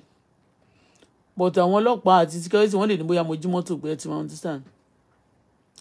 So without àwa lọ sílé, we go to the junction of their house. Around 1:30 like that, they are now coming. They open the gate. Their gate is short like this. Ilé tó ń gbé yẹn ó short by. Ghetto area ló lọ ń gbé o láàrin èrò àwọn ghetto. Tó bá gbọ́ pé ìwọ gangan ọmọ ghetto, ibẹ̀ ni gẹ̀yẹn ló ń gbé. But àwọn ilé tó máa ń kọ́ fún wọn, ilé tíjọba máa ń kọ́ fún wọn yẹn ni. Yeah. Mo wá rí mo ní, bàbá ọmọ mi lélẹ̀. Gbogbo wa tí mo ń sọ yẹn, ojú mi sì wú o, my face like this. Ojú Mark Tyson gan. Àbójú kí lorúkọ bọ̀bọ́ Mayweather àti orúkọ ọmọ Nàìjíríà ọmọ Ìjẹ̀bú tó ń nà pa lẹ́nu ọjọ́ mẹ́ta. Ojú ẹ̀wù tójú mi. But mo mind. Mo jókòó bẹ́ẹ̀, ọmọ mi wà nínú mọ́tò. Wá gbé mọ́tò mi. Gbé mọ́tò mi. A wá lọ gbé mọ́tò. A gbé mọ́tò kan tí wọ́n mọ̀ àti Taizi. Taizi ni mo fi ń ṣiṣẹ́ yẹn lórí yẹn. Because tó bá rí mọ́tò mi, á dà mọ̀. Tí pẹ̀ náà bá rí mọ́tò boyfriend á dà mọ̀. Ṣé ti yé? Àwa dó síwájú yẹn. Bákan ṣe rí wọn náà dé báyìí. Wọ́n wá lọ ń ṣí gate. Bàbá olówó ló wa mọ́tò. Wọ́n ṣí gate, wọ́n bá wọlé. Wọ́n ṣe wọlé tán, mo ní okay, that's good. Mo rí pé wọ́n ti settle down. Wọ́n ti tanná. Ẹnìkan ti bọ́ sí shower. Yes, one of them already get into the shower. The bathing. I give them time to settle down. Then pé tí wọ́n bá dé láti club, you off your clothes, try to, if you are neat, you shower. I know some of them get into the shower, everything, they were busy. I move. Ṣé mo lè smart mo bẹ́ẹ̀ yẹn ṣá? I just jump the gate is not hard. I just jump into the gate. And the car was parking. You know what I do? I've said it before. I opened the car with my extra key. And I drove the car. And I used the gate to God who made me. I used that car to open the gate. When they open the gate like that, the next thing we do, we will call the hijackers. I mean, we call the trackers. That's insurance. They have tracker on the car. The tracker of South Africa, because crime, when they call the tracker, they will stop the car. The car will not go anywhere. The next thing, when I open the gates, everybody was, they will be afraid that in South Africa go. So they will be afraid that club, I took the car and I reversed with it and I opened the gate with the car. And to God who made me, if I lie, let God punish me. I opened the car. And what I film nínú James Bond ni. I opened the gates with the car. Because gbogbo pain yẹn mo ṣe wá rántí gbogbo nǹkan tí àwọn èèyàn ti ṣe. Sorry. When I opened the car, when I opened the gates, of course, gbogbo ẹ̀yìn mọ́tò yẹn reverse ni mo fi gbé jáde. Mo dẹ̀ ti sọ fún àwọn taxi àti gbogbo àwọn tó gbé mọ́tò náà tó dúró tàjọ wá. When I come out, when I move, you move. But the next thing tí mo kọ́kọ́ ṣe, bí mo ṣe dúró wájú, I move a little bit out of that premises because ọmọ ghetto area ni. I now called the father of my baby. That's the least father of my baba ọmọ mi yẹn. And do you know funny thing? This lady was being said to the father of my baby by pastor. This lady Timosoi was said to my father of my see or coming by pastor. The pastor who pastor yẹn kò mọ̀ bàbá ọmọ mi rí o, èmi mo jẹ́ kó mọ̀ o. But set. Lára àwọn pastor tí mo sọ pé pastor tó ṣiṣẹ́ fún àná òjò ni o. Pastor Gift. When he visited South Africa that time, tí a ti wá wà okay. A sọ pé kí bàbá Bukola gbé òun lọ sí airport pẹ̀lú Pearl. I didn't think pé mo ní wẹ́ ọmọ ṣọ́ọ̀ṣì mi ni Pearl. Pastor yìí náà èmi mo mọ̀ rí. You understand? Wàá bìí pé wọn ò lè ṣe é. You want to connect. Má kàn rí pé pastor yẹn máa sọ̀sọ́kùsọ sí mi nínú ilé ni. Tó bá wá sínú ilé mi. In fact, I don't see something. When I'm demand dollar mi fún èèyàn bí ọ̀dẹ̀. Hey, now. I now call him the next thing mo kàn pè ní. Mo ṣe drive lọ́nà mo kàn call, mo kàn pè fóònù mi. Mo kàn pè fóònù ẹ̀ ni. Bó ṣe rí pé fóònù yẹn kàn dún garara ni. Bó kàn ṣe gbé nìyẹn. Ó gbé because ní gbogbo àyẹn kò mọ nǹkan tó ṣẹlẹ̀. Bóyá ó fẹ́ sọ pé àwọn olè fẹ́ attack ń bẹ̀ yẹn ni o. Àbọ̀n ti gbé mọ́tò lọ o. Àbí kankan. Mo kàn sọ fún mo ní you know what? Mo ní don't call tracker. Don't call insurance. Don't call anybody. Ẹni tó ní mọ́tò ti wá gbé mọ́tò. Mọ́mì Bukky ni wọ́n ń pè mí o. Princess. Mo ní Mọ́mì Bukky ti wá gbé mọ́tò. Princess. Mi bú iṣẹ́ kankan. Ṣé mo pé mo ṣe yẹn á dà pé kílẹ̀ gbé kó gbé mi. Now, ẹmọrísì tí mo fi pè mbá máa pè toró máa pè tracker fún mi. And àwọn tracker dẹ̀ máa surround mọ́tò yẹn kí n tó délé. Helicopter lè bẹ̀rẹ̀ sí ní parade orí mọ́tò yẹn kán bẹ̀rẹ̀ sí ní da ìbọn bolẹ̀. So mo pè jẹ́ kó rí ẹ pé èmi mo wá gbé mọ́tò. A máa wò pé báwo mo ṣe mọ ọbẹ̀ yẹn. Because ibi tá a lọ yẹn, ilé mi, ilé wa Southgate sí Kempton Park, ibi tí Kempton Park dẹ̀ pọ̀ náà, ó jìnnà. Ibi tá a wá lọ yẹn a rìn bí 1 hour. A lọ club bí 45 minutes. Ilé bèbí yẹn láti ibẹ̀ yẹn sí Kempton Park ó lọ bí 2 hours. Gbà tí máa wọlé, mo máa wọlé bí ọwọ́ 3:34 lóru. You understand?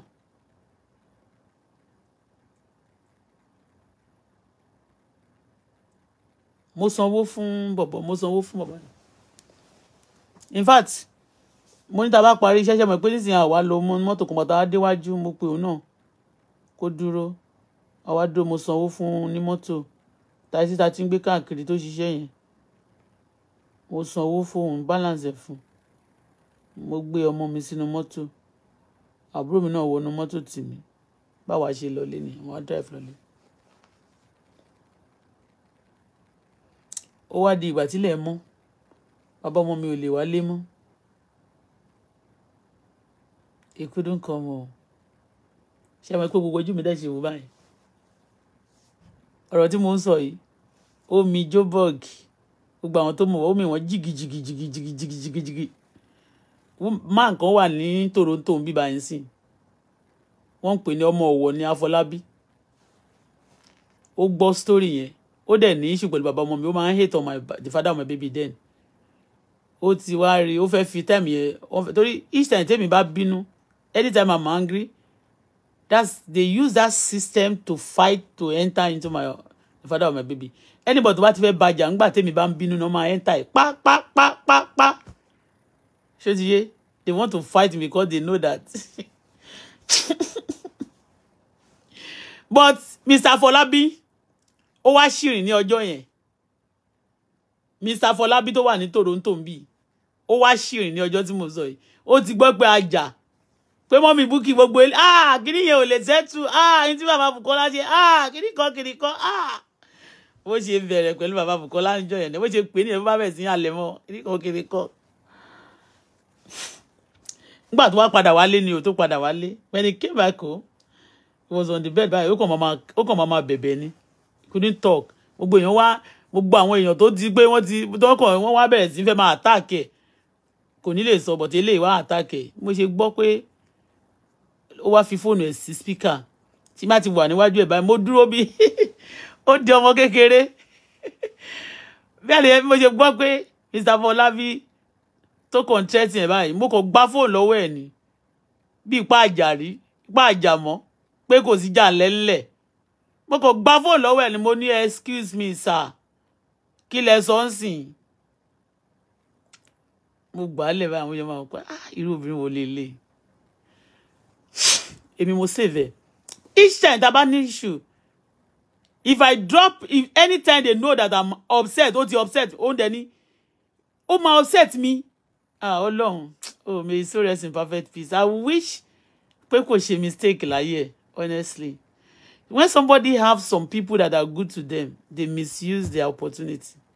Honestly. Tó bá jẹ́ pé family ẹ̀ ń gbà wọ́n tún encourage ẹ̀ dáadáa tí wọ́n tún ń ṣe wèrè.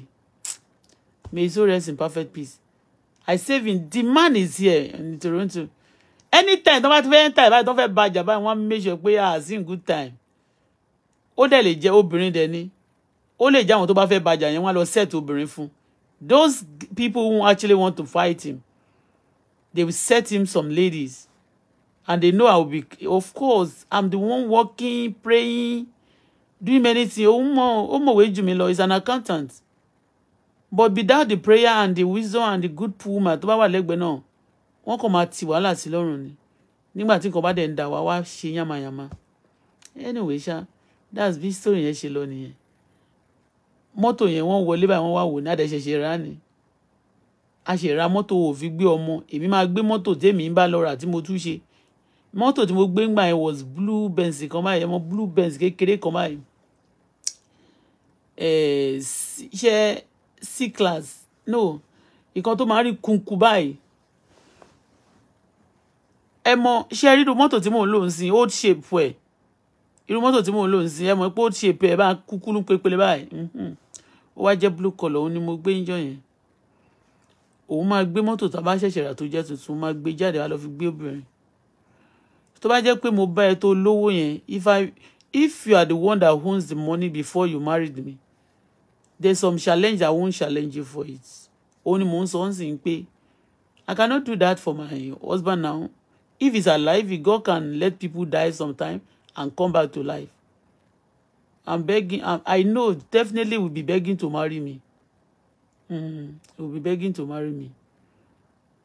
You will not know that such man, Timo man speaking when you have done some horrible things. So men at times maybe they behave like omode and easily can be tricked by the enemy.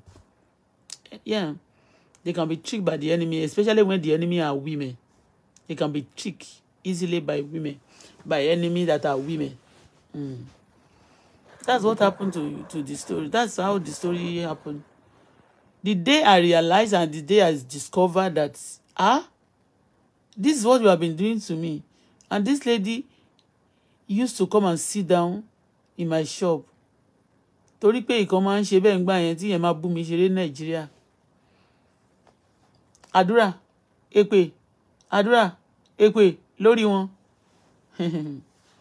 Mo máa sọ ní àdàbí tí n bá ṣe irú ẹ̀ fáwọn èèyàn. At the end of everything báyìí, tó bá yá níjọ́ yẹn báyìí wá ń ròyìn nǹkan tójú ẹ̀ rí nígbà tó yá. Òun àti lady yẹn báyìí ló máa rojọ́ nǹkan tí lady yẹn ṣe fóun. Èmi máa tún gbèjà ẹ̀ pé olórí burúkú ni gẹ́ yẹn. Máa tún fọwọ́ fà, máa tún fọwọ́ pa lórí. Do you understand? So I know àwọn ọmọ South Africa máa ń lo jazz. Wọ́n máa ń lo jazz fọkùnrin gan. Ọmọ South Africa wọ́n máa ń lo jazz. Wọ́n ní kí ni wọ́n máa ń pè náà o. Torí tẹ bá ń lọ sí, tẹ bá kó on town, tẹ bá kó on jíbi tẹ ń lọ sọ́nà Southgate. Ọjà kan wà níbi tẹ máa ti mú orí bridge ọ̀nà Southgate yẹn. Ọjà yẹn, ọjà ewé tán ti ń ta wọn. Táwọn babaláwo wọn máa ń jókòó sí ni. So wọ́n máa ń lo fúdù. Wọ́n máa ń lo jazz. Wọ́n máa ń lo gbogbo yẹn fún ọkùnrin.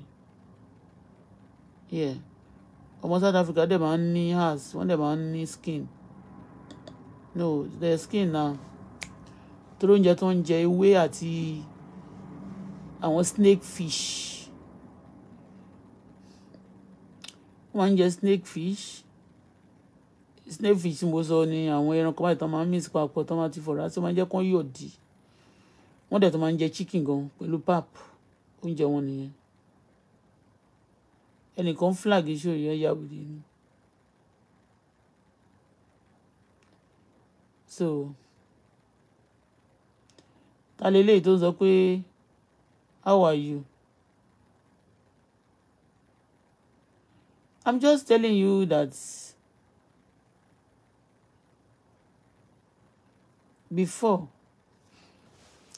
bí gbogbo bàbá ọmọ mi ṣe fọ́nbù tó wọ́n bù tó yẹn, some people cannot cope, especially when tó bá ti di violent time tó yẹ pé wọ́n máa nọra wọn. Nínà yẹn pọ̀, nínà yẹn bí ẹ̀fún bí èdè báyìí ni. Àtàwọn ará ìlú wọn àtàwọn ará ilé wọn tó máa ti rán ẹ̀fún sí àti èdè. A kò máa misbehave ní somebody that is good to you, you are now misbehaving to the person. A mú irọ́ ayé àpamọ́ mi simply because ó fẹ́ lọ kóra ẹ̀ sí wàhálà, ó fẹ́ lọ kóra ẹ̀ sí yọ́yọ́. Ọjọ́ tó kù yẹn ń kọ́ lọ́mọ South Africa dájú ko. Ó ti gbàgbé á ti máa sùn pẹ̀lú ọkùnrin ti pẹ́. Òun kọ́ la àti move on látijọ́ yìí. Ṣá gbàgbé ẹ̀. Mo dẹ̀ ti filẹ̀ for 6 good years. Ó fẹ́ lọ pé 6 years ló kù yẹn. Ó fẹ́ lọ pé 6 good years ló kù yẹn. Èmi ò tí ì gbàgbé ẹ̀ báyìí bó ṣe ń sọ. Tí n bá sọ àwọn nasty experience mi. I endure a lot, but I'm teaching you today that don't let your jealousy ruin you. But it's not in that condition of àwọn títí ẹ̀yìn. Mi tó torí ẹ̀ fílẹ̀ ńgbà yẹn. Everybody believe pé marriage yẹn ò ní lè dúró mọ́ nígbà yẹn. He begged me. Á dẹ̀ sunkún gbà mí. Á lóun mọ̀ nǹkan tó kọ́ mọ́ bá òun. Wọ́n dẹ̀ tún fi sílẹ̀, á tún forget, á tún bẹ́ẹ̀ kẹ́ni continue. Tí yẹn bá tún ti tán báyìí, wọ́n tún send àwọn ọmọ míì sí. Àwọn pásọ̀ yẹn. Wọ́n tún send àwọn ọmọ míì sí. Ìgbà tó ń send àwọn ọmọ míì sí yẹn, wọ́n ò ṣe send ọkùnrin sí mi. Torí wọ́n mọ̀ pé mi ì ní lè ṣe náà. Kì í ṣe pé mo fine náà. Èmi tí máa lọ sí airport, obìnrin ẹgbẹ́ mi máa wò mí. Tí n bá jáde lọ, obìnrin ẹgbẹ́ mi máa wò mí. Mi máa fi ìmúra máa ẹ mọ̀ pé South Africa ní àwọn aṣọ tó fine gan. Ẹni tó máa ṣọ́ọ̀bù tí mo ti máa ń ra aṣọ ń gbà wọ́n ń pè ní dona kí lorúkọ mo ti ń ra ṣọ́ọ̀bù mi àti Eggers àti oríṣiríṣi ṣọ́ọ̀bù àwọn American àti Italian shops oríṣiríṣi ní Southgate ní Eastgate ní Santi. Mo máa lọ sí Santi lọ ṣe shopping. Santi mọ ẹ mọ iye nǹkan tó ń tà ní Santi mọ. Mm.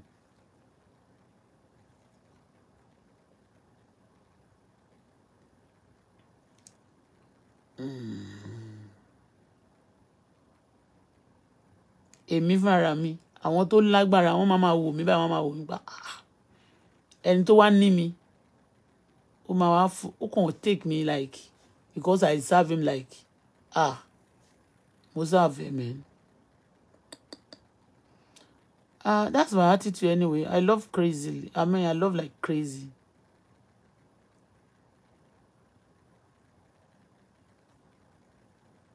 I love crazy.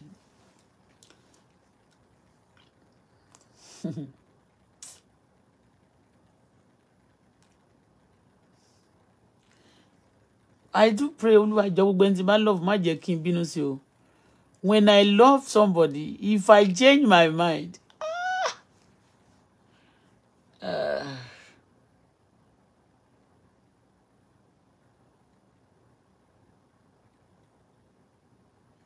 anyway, you guys, then if my husband today, if I find my husband, I don't think any reasonable man will ever send that message to any girlfriend to I mean to for the downfall of the wife or his wife, or to drag his wife to that extent. But if it happen like that, it's a game that they want you to lose. Most of the time, if things like that happen, know definitely that the woman or the man has a value, especially the person to play a game against. Okay, is a value person that they just want you to lose it. They just want you to lose it, and they don't play that game. They play it with me, but they know they will fail surely. On gbàgbọ́ tí gbogbo yẹn wá fail ni, that's when deliberately the father of my baby ó tàn wọ́n lọ sí Dubai ni. Because ọ̀tá fẹ́ mú wọn ò lè rí mú with their àdúrà mi àti support mi, physical support. Ní South Africa yẹn gbogbo àwọn colleagues ẹ̀ àti gbogbo àwọn ẹlẹgbẹ́ bá àjẹ́ náà máa ń pè mí. Èmi sẹ́ pé mi lè má jẹun, mo lè má jẹun oṣù kan fún prayer. Mo lè má break díẹ̀díẹ̀ lálálẹ́ o kí máa jẹ apple o. Àdúrà, prayer, oh Lord, oh Lord. Just imagine nísìn. That has been in my system. Kò sí bí mo ṣe ṣiṣẹ́ tó. Àná ńgbà tí mo máa sùn, aago mélòó mo sùn, aago mélòó mo délé. Kí máa gbà tí máa wẹ̀ tán tí máa ṣe tán. Ńgbà tó di 12:30 mo tún ti jí. Tẹ́lẹ̀tẹ́lẹ̀ mo lè fi 7 hours. No, mo ní mo lè fi 7 hours. Tí bá ti bẹ̀rẹ̀ ní 12 ó di 7 àárọ̀ kí n tó parí àdúrà yẹn. Mi dẹ̀ ní fi kan pé kan. Ojú ma kí n dẹ̀ pé mama wo àdúrà nùwé.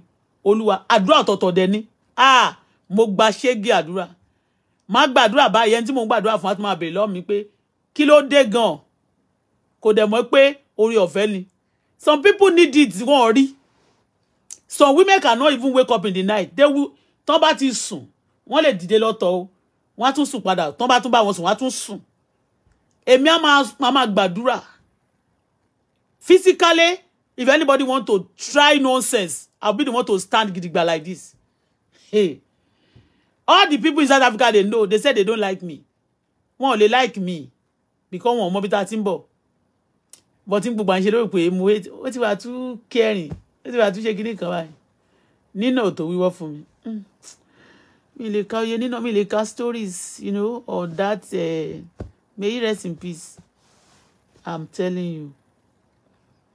In táwọn girls yẹn, táwọn pastor yẹn tó ń ṣe fún mi secretly. Just to break my home.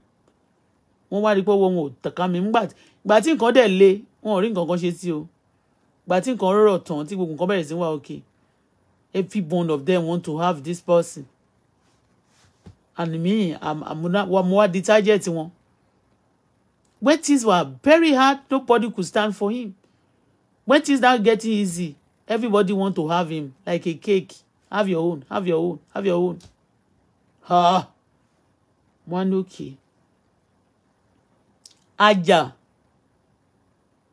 police àwọn Nàìjíríà wọ́n máa send ọlọ́pàá sọ́fíìsì wa mélòó mo fẹ́ sọ ọjọ́ tí mo tún travel táwọn ọmọ iṣẹ́ girlfriend ẹ̀ tó ń pe ọlọ́pàá wá bá mi Dúpẹ́ ọmọ Ṣàgámù nìyẹn náà I remember one Ìjẹ̀bú girl like that Dúpẹ́ ó lè máa wò mí báyìí náà lórí media á máa rí mi. The people telling me that this Dúpẹ́ is a girlfriend to my husband, only is working for my husband, is not a girlfriend. He will come to my house, he will come in. Mommy Buki, I say yes. Please make eba for me and ogbono soup. I say okay, no problem. I'll make eba and ogbono. And when he's coming home, he will come like, he will sit in the front of my husband's car like madam. And when I come home, mo fine. Atuma kumi, Mommy Buki, I'm say che.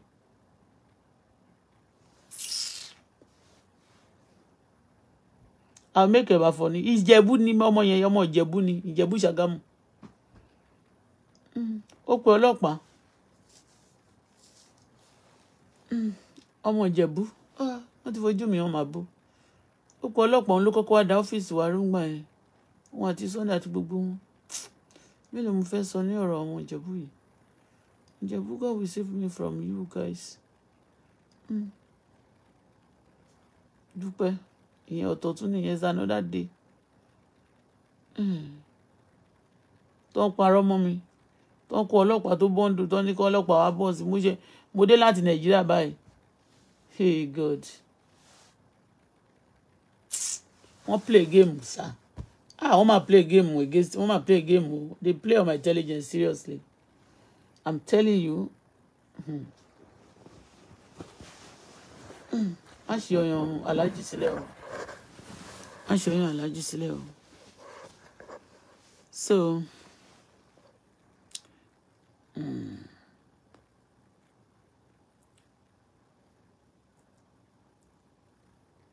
Nàìjíríà tí mo ní mo lọ tí plane fẹ́ jábọ́ yẹn. Ọjọ́ tó yẹ kí n padà wá tí mo book date mi. Àbámu mi kàn sọ fún mi ní ọjọ́ yẹn, ó kàn ní mọ́mì búkì náà. Ní àárọ̀ kùtùkùtù ọjọ́ yẹn. Àárọ̀ kùtùkùtù ọjọ́ yẹn. Ó yẹ kí n padà bí irú ọjọ́ Tuesday báyìí. Bí ọjọ́ òní. Ó kàn pè mí láàárọ̀ kùtùkùtù ni. Kó má pè mí mọ́. Ló ní mọ́mì búkì. Mo ní yes. Ó ní I want you to be coming now. Mo ní to South Africa. Mo lóyìn kọjọ́ mẹ́ta tí àdúrà yẹn máa parí. Ó ló ti tó àdúrà ti gbà.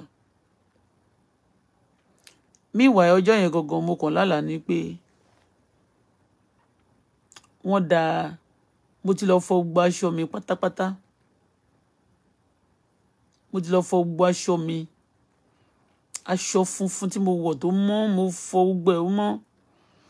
Mo wá rí pé ẹnìkan ó wá wọ́n ó fẹ́ ohun èédú sí kan tí mo fọ̀. Ní orí òkè tí mo wà nínú àdúrà yẹn. Torí ẹ̀ níbi tó bá ti ń gbàdúrà ń gbà mí báyìí ṣọ́ra ó lè jáwọn tó bá tún lọ ní kó fẹ́ gbàdúrà. Tó ń bá gbàdúrà tó ní kó máa gbàdúrà náà máa tún wọ́n èédú sí ẹ láṣọ. Wọ́n ní ó kọjọ́ mẹ́ta ó ní kí n máa bọ̀ sẹ́ pé àdúrà ti gbà. Wọ́n ní a máa tún lọ change tíkẹ́ẹ̀tì ni. Owó la máa tún fi change tíkẹ́ẹ̀tì kí ló kọjọ́ mẹ́ta. Ó ṣáà ní kí n máa bọ̀. Èmi kẹ̀dẹ̀rẹ̀ very humble lady. N bá lọ change tíkẹ́ẹ̀tì. N bá ń bọ̀.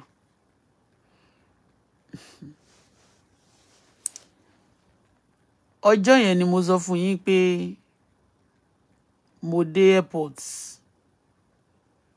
Tó ní kí ẹnìkan wá fún mi ní envelope.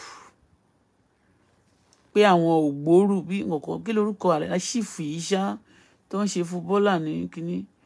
Wọ́n ní ẹnìkan pé ó ní mo dẹ̀ mọ̀ ẹni yẹn pé ó ní court case kan pé ó ní court case ńgbà yẹn.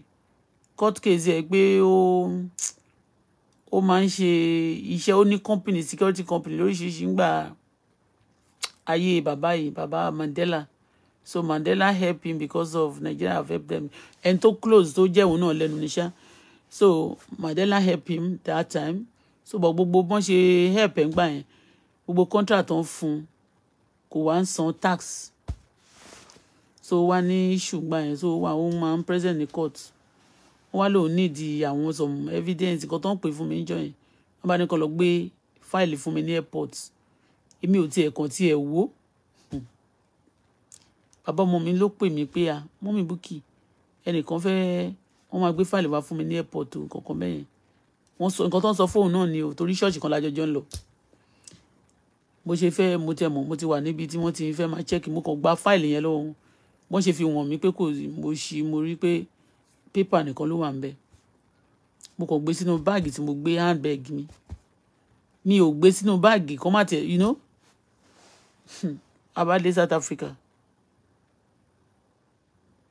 mo ṣàrí pé mi ò jẹ́ ń sùn nígbà tí mo délé ọmọọṣẹ́ bàbá ọmọ mi kan kò tí ì dọmọṣẹ́ ṣó ti dọmọṣẹ́ ń gbà yẹn ó ṣàyùsù mọ́ ló ṣà ń pè mí mo wá béèrè lọ́wọ́ wọn jọ pé mo ti sọ fún yín tí bá ti travel ẹ má máa ní kẹ́nìbọ̀dì gbé nǹkan kan wá fún mi ẹ̀ dẹ̀ má máa sọ fún yàn ó ní pé máà ní ṣọ́ọ̀ṣì wa yẹn gbà tó sọ pé madam kọ́pù lòun sọ pé ó travel lọ Nàìjíríà tí ò rí mi wọ́n dẹ̀ sọ pé àwọn fẹ́ gba envelope kan ní Nàìjíríà ìgbà tó máa yáṣá wọ́n ṣàbẹ̀rẹ̀ sí ní kí Sunday wá ó bá bẹ̀rẹ̀ sí ń pè ló ṣàwálé wa Sunday ọmọ kan báyìí tí mo rí pẹ̀lú pàṣọ tí mo gbé sójú kìnìún kan tí mo ní ó ti wá close mọ́ màláìka àti pàṣọ bá ó lè ní wọ́n nígbà tó dẹ̀ máa gba envelope lọ́wọ́ mi ti ẹ̀ bọ́ta sí èmi kàn wà nínú wọ̀tí mò ń wò báyìí láti inú yàrá nígbà tí dáàdì Bùkọ́lá wo inú báàgì ó ní envelope ìdààmú ló wà ní báàgì ó dẹ̀ gbé lọ fún nígbà tó dẹ̀ gbé déwájú ẹ̀ báyìí bàbá Bùkọ́lá náà ò mọ̀ bó ṣe mú ṣẹ́ẹ̀kì jáde inú ẹ̀ nìyẹn ó wá jẹ́ ṣẹ́ẹ̀kì Chevron ìmọ̀ mílíọ̀nù tó ló jẹ́ mo lanu orí mi pé what tó máa lọ dá mi dúró níbẹ̀ yẹn tán lọ wọnú sí kíní yẹn níjọ́ náà lọ́hùn ṣé wọn ní sọ pé mi mo ní ṣẹ́ẹ̀kì lára àwọn nǹkan tọ́lọ́run tí kò mí yọ nìyẹn.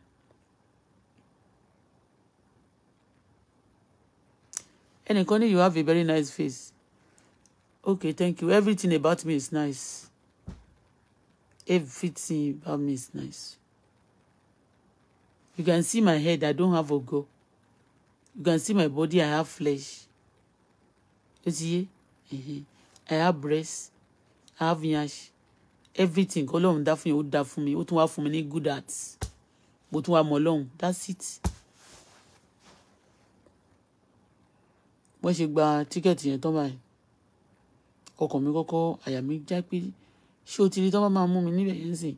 Wọ́n máa rò bóyá mo mọ nǹkan tó kó síbẹ̀ Ọlọ́run ló yọ mí mo sì tún sùn akọrí yẹn tán mo tún sùn dòkòpẹ́ náà ni fóònù bàbá Bùkọ́lá bá rìn kí gbárárá ta ló ń pè á ní Dúpẹ́ ló ń pè ọmọ Ṣàgámù yẹn gbárárá gbé á lóun ti gbé á ló ń sọ òyìnbó sóhun wọn ní Dúpẹ́ ṣe máa sọ òyìnbó thank you ma á ní Dúpẹ́ ń sọ òyìnbó sóhun á ló ṣe máa sọ òyìnbó ńgbà tí ó yà wẹ̀rẹ̀ jẹ́ òkè nígbà tó wá ń pè mú ní kó jẹ́ kí n gbé sétí kó jẹ́ kèmí gbé a ní kò ní ìdí tó wá tún ti pè á wá lọ síta á lọ máa answer call mo ní Dúpẹ́ bí orun yẹn ṣe fò lọ lójú mi nìyẹn mo ṣe fò dìde nìyẹn mo wá dìde mo lọ bá ní ó lọ bọ́ta sẹ́nu gate sí lọ sínú ibi ẹ̀gbẹ́ mọ́tò wọn lọ bá mo ní kí ló ń ṣẹlẹ̀ I want to know what is happening pẹ̀lú tí wọ́n ṣàlàyé fún mi kó sọ pé àwọn ọlọ́pàá ń dúró dè wá lọ́fíìsì mo ní kí ló ṣẹlẹ̀ ìgbà tá àtàgbọ́ná tá àdẹ̀ ṣe SBT kí ni wọ́n ń ṣe lọ́fíìsì ló ní ó ṣàní wọ́n fẹ́ rí wa mo ní òkè kan sọ mo ní tó bá ti yá mo yóò lè padà wá bàtà àti sí lọ́fíìsì nìyẹn wọ́n náà sọ pé tá a bá máa bọ̀ lọ́fíìsì sì ń pò máa bọ́ọ̀sì ilé wa mo ní bọ́ọ̀sì ilé wa mo ní kó máa bọ̀ tó ń bá mọ́ ilé wa wọ́n ṣàhàlẹ̀ àṣẹ Dúpẹ́ àti ọ̀rẹ́ ẹ̀ àtọmọ Yíbò kan ọmọ Yíbò Amanda àti bọ̀bọ́ kan báyìí náà ọmọ Yíbò àti Dúpẹ́ wọ́n ti kọ́ ọlọ́pàá wá sílé wa pé èmi ń bọ̀ láti Brazil mi ì dé Brazil láyé mi títí di bí a ṣe ń sọ̀rọ̀ mi ì dé bẹ̀rẹ̀ lọ́jọ́ tán ti bí mi ó ti pẹ́ tán ti ń purọ́ ọmọ mi kẹ́ lè mọ̀ pé ìgbà yẹn kẹ̀dẹ̀rẹ́ mi tí mà àwọn olórin o kẹ́ lè mọ̀ pé àwọn pásítọ̀ ló wà nídìí ọ̀rọ̀ ilé bẹ́ẹ̀ ni àwọn pásítọ̀ àtàwọn ọmọ wèrè wọ̀nyẹn tó máa ń sẹ̀tì àtàwọn pásítọ̀ gbogbo ọmọkọ́mọ tó wá ti rí lọ́dọ̀ wa báyìí wọ́n máa lò wọ́n against mi pásítọ̀ ló àwọn ilé tí mo sọ yìí pásítọ̀ wà involved nínú ẹ̀ àti gbogbo àwọn tí àwọn pásọ̀ yẹn tó ti fojú pamọ́ bá mi jà ti pẹ́. Mo ní wọ́n náà máa bọ̀ sílé wa mo ní kó máa bọ̀ pàtó wá yá mo wá ní mi ìwá sùn mọ́ ṣé mo pé mo dẹ̀ ṣe ìdájí ní plane dé ó yẹ kí n sùn at least kí n sùn dídí di 10 mi ì sùn 2 rounds. Mo wá nígbà tó ń dẹ̀ wá ní wọ́n ń pè mo ní okay let me bath and quickly dress up. Mo ti wẹ̀ náà mo wá ní mo fẹ́ rí wẹ̀ again mo wá sáré wẹ̀ mo dress up. Òun ti dress up ó fẹ́ fi mí lẹ̀ sílé tẹ́lẹ̀ pé kó máa lọ sí ọ́fíìsì. But bí mo ṣe dé yẹn you know we discuss and you know ó lè pẹ́ ó wá ní kí n jẹ́ kí normally no ó yẹ ká jọjọ lọ sọ́fíìsì torí màá ṣáà sùn màá bá ti relax dáadáa máa wá dìde máa wá lọ àwọn èèyàn ti lọ sí ṣọ́ọ̀bù yóò ti yé yín àwọn èèyàn ti lọ sí ṣọ́ọ̀bù àwọn tó ń bá mi ṣiṣẹ́ ti wà ní ṣọ́ọ̀bù but ọ́fíìsì àní ọ́fíìsì náà sí town ṣó ti yé ibi tí a máa ti attend àwọn accounting ọ̀fẹ́ mi yẹn so ni wọ́n bá sọ pé àwọn ọlọ́pàá bẹ̀rẹ̀ sí fòun lẹ̀ pé wọ́n mọ ṣọ́ọ̀bù mi o mo ní mo ní restaurant ẹni wọ́n náà tí wọ́n jẹ́ wọ́n tó bá mọ̀ bẹ́ẹ̀ ń kọ́ àṣẹ wọ́n ti plan fún mi ṣé ó ti yé bẹ́ẹ̀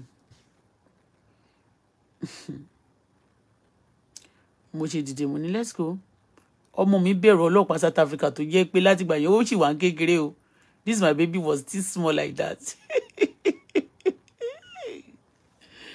ọmọ mi ò tí lè ju bí 5-6 years lọ ṣé ó ti pé 5 years lọ ṣé ó ti pé 5 years ṣá kò ní lè ó ṣàkéré so àwa lọ mo wá débẹ̀ mo wá sọ fún wọn floor wa office floor wa jẹ́ bí 7 òkè ṣá ni floor wa wà wọ́n á sọ fún kó jẹ́ kémi gun òkè lọ kémi lọ verify nǹkan tí wọ́n wá o because ṣé mo pé bàbá ọmọ mi ó ní small stature ṣé ti yé yín bẹ́yẹn mi ò fẹ́ kán nà mi ì fẹ́ kán fọwọ́ kàn so I always protect him like my child like you know anything nígbà yẹn mo máa ń sọ pé anything bá fẹ́ ṣe fún kán ṣe fún mi oh God Bọ́lá ọmọ mi máa jèrè Ọlọ́run gbọ́ ọmọ mi máa jèrè honestly mo ní kó dúró kó sínú mọ́tò kí n lọ síbẹ̀ mo wá lọ sọ́fíìsì ẹni tó ti ń pè tẹ́lẹ̀tẹ́lẹ̀ tí wọ́n sọ pé òun gọ́gọ́ tó ń pè wá yẹn tó lọ́lọ́pàá fẹ́ bá wọn sọ̀rọ̀ táwọn ọlọ́pàá yẹn mo wá bá àwọn ọlọ́pàá tó ń pọ̀ lọ́fíìsì wa kò ní dá fáwọn pásọ̀ wèrè kan o honestly speaking I'm not going to speak for any pastor tó ń bá pa wọ́n dànù wọ́n pa wọ́n dànù ní for fun honestly mi gbọ́dọ̀ máa rántí nǹkan táwọn èèyàn ṣe fún mi.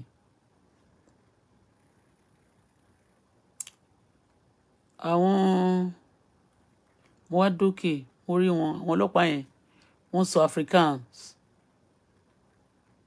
àwọn Africans yẹn dàbí kọ́lọ̀ wọ́n dàbí àwọn ìlú àwọn tó máa ń pè ní First Nation Canada yìí báwọn African yẹn ṣe rí ni black wà lára wọn white wà lára wọn wọ́n pọ̀ lọ́fíìsì gbogbo àwọn tó wà lọ́fíìsì wa wọ́n ti dá gbogbo wọn jókòó àtàwọn tó wá kí wa àtàwọn tó wá sí ọ́fíìsì wọ́n ti dá gbogbo wọn jókòó sílẹ̀ lẹ̀ mo wá kọ́kọ́ bí ṣe kọ́kọ́ dọ́fíìsì báyìí Ṣẹ́gun ti kú sí wọ́n ní Ṣẹ́gun ti kú ó ti kú síwájú bàbá Adébùkọ́lá gan Ṣẹ́gun bí ó ṣe wọlé báyìí Ṣẹ́gun ló kọ́kọ́ sọ̀rọ̀ kó má bàa mi sọ̀rọ̀ mọ́ ló ní mọ́mì Búkì bàbá Bùkọ́lá gangan ni wọ́n ń béèrè kì í ṣe ẹ̀yìn gbogbo wọn ló jọ wà nú géèmù yẹn o bẹ́ẹ̀ ni wọ́n fẹ́ ní kó máa gbowó lọ́wọ́ wa kó máa pín àwọn olórí burúkú ṣọ̀pọ̀nà ló máa pa gbogbo yín dànù lórí bàbá Bùkọ́lá ni wọ́n ń béèrè mo ní iṣẹ́ ẹ̀yà wèrè mo sọ fún ní Yorùbá ni pé iṣẹ́ ẹ̀yà wèrè wọ́n máa ní mo burú gan mo ní iṣẹ́ ẹ̀yà wèrè abẹ́ sínwín rí gbàtẹ́ lẹ́fẹ́ close mọ́ bàbá Bùkọ́lá ń gbà yẹn tí mi bá gbà fún mo rójú ẹ̀ pé gentle ni mo ní iṣẹ́ ẹ̀yà wèrè mo ní tẹ́ bá tún gbin níbi tẹ́ wà yẹn inú ajo yín ó dákẹ́ ìkan náà ní bàbá Bùkọ́lá mo wá kọ́kọ́ bèèrè lọ́wọ́ mo ní I have a question for you guys the person calling since Dúpẹ́ where is Dúpẹ́ mo bá madam bẹ́ẹ̀ mo ì bá madam ọmọ Yíbò àti brother kan bẹ́ẹ̀ mo ní Amanda àná ọlọ́pàá mo ní where is Dúpẹ́ wọ́n ní Dúpẹ́ sẹ́ pé òun fẹ́ lọ tọ̀ pé Dúpẹ́ jump láti òkè bí òkè karùn-ún sí ìsàlẹ̀ mo ní Dúpẹ́ ò dẹ̀ tí ìwò sí wẹ́wẹ́ wọ́n ló escape ó sá mọ́ wọn lọ́wọ́ ìyẹn mi pé wọ́n ṣiṣẹ́ yẹn tán wọ́n ṣe ṣiṣẹ́ yẹn tán wọ́n máa ti sọ pé Dúpẹ́ ò ní fẹ́ dúró síbẹ̀ do you get it torí Dúpẹ́ gan ò ní fẹ́ fi petrol dídòdò Dúpẹ́ wọ́n ti release Dúpẹ́ mo wá rí Amanda mo ní yes Amanda what happened I'm not owing you my husband is not owing you we don't do business with you only yes you guys have money nǹkan tó kọ́kọ́ sọ fún wa nìyẹn pé you guys have money you just have to only Dúpẹ́ jẹun lówó if Dúpẹ́ owe you money only but Dúpẹ́ used to you money Dúpẹ́ used to me am I Dúpẹ́'s sister or brother shebi all of you coming to my house you to eat all of you coming here and I can you are in Nigeria I don't know you I don't do business with you I don't know anything only you have money ló bá béèrè fún 100 ṣé 200,000 àbí 1,000 owó kan tó pọ̀ rẹpẹtẹ money where do you want me to get it lóní the shop that you have where did you get money the office ńkọ́ mo ní ńgbà tí mo lọ office ńgbà tó ṣàyà àwọn ọlọ́pàá yẹn sì dúró pé we are waiting for your husband mo ní my husband I travel only I heard that money is ìgbà tó ń sọ pé you just came back from travel tó ń ti pé mo ti àtìyìn halẹ̀ mo tèmi náà ti bá wọn ń pò mo ní went to the mo wá sọ fún bàbá bùkún mo ní pé tí ibẹ̀ yẹn bá ti ṣe wá mo ní máa pè é pé máa bọ̀ mo ní ṣùgbọ́n tí ò bá ti ṣe wá mo ní máa sọ fún ẹ pé má wà mo ní kó dúró so mo ní don't worry mo ní I send him to he went to the airport to pick some of my goods and he's coming mo wá pè mo ní hello where are you now show ní pẹ́ dé mo ní where are you mo wá sọ òyìnbó mo ní where are you now mo ní okay all right má pẹ́ o má wá bí o mo wá sọ ní Yorùbá ṣó ti yé yín mo sọ òyìnbó yẹn pé where are you ṣó ní wọ́n lè mọ̀ pé mo bẹ ó dẹ̀ rí pé mo ń bá sọ mo ní má wá o mo wá sọ fún pé má wá kò wá àwọn yẹn wọ́n wá ní where is your husband àṣẹ gbogbo géèmù tó ń play náà àṣẹ bàbá ọmọ mi wà nú ẹ̀ the game also the father of my baby joined the game I didn't know I don't see where if I do good to people if you do me bad God will pay them back in double fold it's not a joke the father of my baby was part of the game because they want to ridicule me the same day that day when I was going that plane almost crashed ni mo ń sọ yìí o on coming back ní nǹkan tí mo padà tún wá dé bá nìyẹn o coming back to South Africa the father of my baby called me that I should go and change my ticket coming back to Canada South Africa getting to South Africa in tí mo tún bẹ̀rẹ̀ ó ní kàn wá fún mi ní ìwé kan bọ́n ṣe wá fún mi bóyá wọ́n ti mọ̀ pé mo careless mi mọ̀ nǹkan kan máa kàn gbé síbẹ̀ bóyá wọ́n máa check but Ọlọ́run ò gbà Ọlọ́run kàn wí pé mi ò mọ̀ nǹkan kan check yẹn wá jẹ́ check chevron nígbà tí ẹni yẹn máa gbà nlé nígbà tó máa dé lẹ́ẹ̀kejì mi ti sùn wọ́n tún pè mí lọ́fíìsì pé wọ́n tún ti kún ọ́fíìsì wa ọlọ́pàá wà ńbẹ̀ ìgbà tó wá yá mo ṣáà ń defend bàbá ọmọ mi one of the policemen now asked me do you think that your husband love you mo bá sọ pé shut up don't say that to me that's blackmailing why are you saying that to my husband he loved me only he love you why is he not coming money why what is he why is he not coming he's coming ma tún wá bẹ̀rẹ̀ pé kí ló coming to do at least if somebody they say police is somewhere everybody will try to clear to protect the wife and the children and not come and even listen èmi dẹ̀ ti mọ̀ pé àṣẹ gbogbo yẹn wọ́n fẹ́ wọ́n tún bẹ̀ ọlọ́pàá pé kó kidnap àwọn ọmọọṣẹ́ ẹ̀yẹn àtàwọn ọlọ́pàá wọ́n ní kó kidnap bàbá ọmọ mi wọ́n ti kidnap ẹ̀ tán báyìí Ọlọ́run tún lò mí fún níjọ́ náà lọ́hùn kó tó di pé wọ́n kidnap ẹ̀ kó tó di pé wọ́n fẹ́ kidnap ẹ̀ báyìí mo tún ti lálàá Bọ́lá lálàá ẹni you want to joke with my God you play with me God fuck you up èmi ọmọ lójú Elédùmarè tó Ọlọ́run fúnra rẹ̀ ló tọ́jú dàgbà kábíyèsí rẹ̀ Elédùmarè jẹ́ n kọ́kọ́ kí Ọlọ́run fún ìṣẹ́jú díẹ̀ nù ẹ dúró ná ẹ jẹ́ n kí Elédùmarè ó dé ìtọ́dẹ̀ ń gbọ̀n mi o bọ̀dẹ́jẹ́ ń sáré ke Elédùmarè ọba mi àìkú àti ẹ̀dìbàjẹ́ ọba tó tó fún ọba tí kò sí ẹni tí a lè fi wé láyé ògbèjà kẹrù òbò níjà ọba tó gun ò kì í sú ọba tó máa ń jà tí ò kì í jẹ̀bi ọba tí ò sẹ́ni tí ò lè nà ọba tí ò sẹ́ni tó lè nà àti ní aláṣejù bọmi gbígbóná ọba mi kò ṣe é yájú sí ọba mi tó dá ayé àti ọ̀run alágbára tí ò kì í expire ọba kan ṣoṣo tó jẹ títí ayérayé tí ó sì máa jẹ títí ayé yóò tún wà tí ayé ò tún fi ní símọ́ òun ni o Elédùmarè alágbàwí mi bàbá láì ní bàbá tèmi olùgbèjà ọmọ òrukàn ọ̀pọ̀pọ̀ tí gba láì lẹ́nì kankan ọba mi ò wọ́kẹ̀rẹ̀ bẹ̀rẹ̀ bí ìjà má jà tó bá tún jà tí ò ní fi àdá jà tí ò fi tìbọn ṣe kábíyèsí o ẹrù jẹjẹjẹjẹjẹjẹ ajáde má tán lé ọ̀pá tí tó kanlẹ̀ tó kànrun arúgbó ọjọ́ olówó orí mi mo dúpẹ́ fún yín o I can't thank God enough.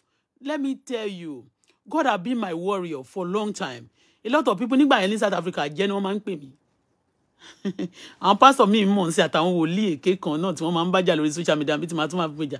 Àjẹ́ ni wọ́n máa ń pè mí. Ó ní nǹkan tó ń gbé wá nígbà yẹn. Kí ni mo má jẹ́ ń sọ̀rọ̀ mi ìfẹ́ bẹ torí wọ́n fẹ́ bájà lẹ́jọ́ mẹ́ta tí mo tún gbé jẹ. Àjẹ́ ni wọ́n pè mí. Ó ti ní nǹkan báyìí tó lọ sórí òkè báyìí. Tó lọ aláṣọ funfun yẹn ìyẹn tó sọ tó wá ń lòun lórí kinní kan tó ní ẹjẹ̀bù rẹ o ìyá mo tún wá padà pàdé ẹ̀ lẹ́kọ̀ọ́ ó ní búṣì jẹsẹ̀ máa ń fẹ́ fojú ẹ̀ gbolẹ̀ tí máa sọ pé wọ́n ṣe ajẹ́ ni wọ́n máa ń pè mí èmi Bọ́lá Fọláṣadé bọ̀ tí wọ́n mọ̀ pé mo ti gbàdúrà ṣáájú ọjọ́ ìbí you dárí sọ mí ó máa kúkú òjijì ní ìṣèkà fún mi ayé ò ní remain the same ọmọ lójú Elédùmarè mi wá mi you see before even coming to this world my mommy ngbà tó bí ọmọ yẹn tó kọ́kọ́ bí Jùmọ̀kẹ́ ó ní òun dúró for some time wọ́n fẹ́ kó tètè lóyún because my daddy so much love her so she wants something from her ngbà tí mo tún wá ó ní mi tètè wá báyìí wọ́n tún lọ wọ́n fẹ́ wà mi ìfẹ́ wà I don't want to come to them so tí n bá wá yẹn mi ṣe lé padà torí pé èmi abẹ́fẹ́ abẹ́gbé abẹ wá sáyé ni mi ò wọ́n lè pa wọ́n ṣó ti yé abẹ́bí ni mí kò ṣe mi ṣe pàdánù wọ́n bẹ̀ mí ni bí ọmọ mi náà Sarah ṣe wá yẹn mo jẹ́ stupid ambassador yàkó tó wá sọ́dọ̀ mi Ṣadé wọ́n bẹ̀bẹ̀ kí n tó wá sílé bàbá tí wọ́n ti bí mi mo délé tán àwọn bàbá gan ní ogun wọ́n ṣí ogun tí wọ́n ní ọmọ yìí ó gbọ́dọ̀ lọ ó ní kò lọ́bì kankan Ọlọ́run tó dá mi náà ní mi lọ́bì kankan bàbá náà sọ pé èyí tó máa fi lọ tọmọ yìí máa fi òun máa kú àwọn èèyàn ò mẹ́rin tí ogun tí Ọlọ́run ti bá mi jà tó ti ṣẹ́ fún mi òun ló ń lọ yìí mélòó la fẹ́ kà lẹ́yìn Adépèlé mi ò jẹ ogun tí Ọlọ́run bá mi ṣe o Ọlọ́run ẹ ṣe gan ni o kí ni mo gbé fún yín ná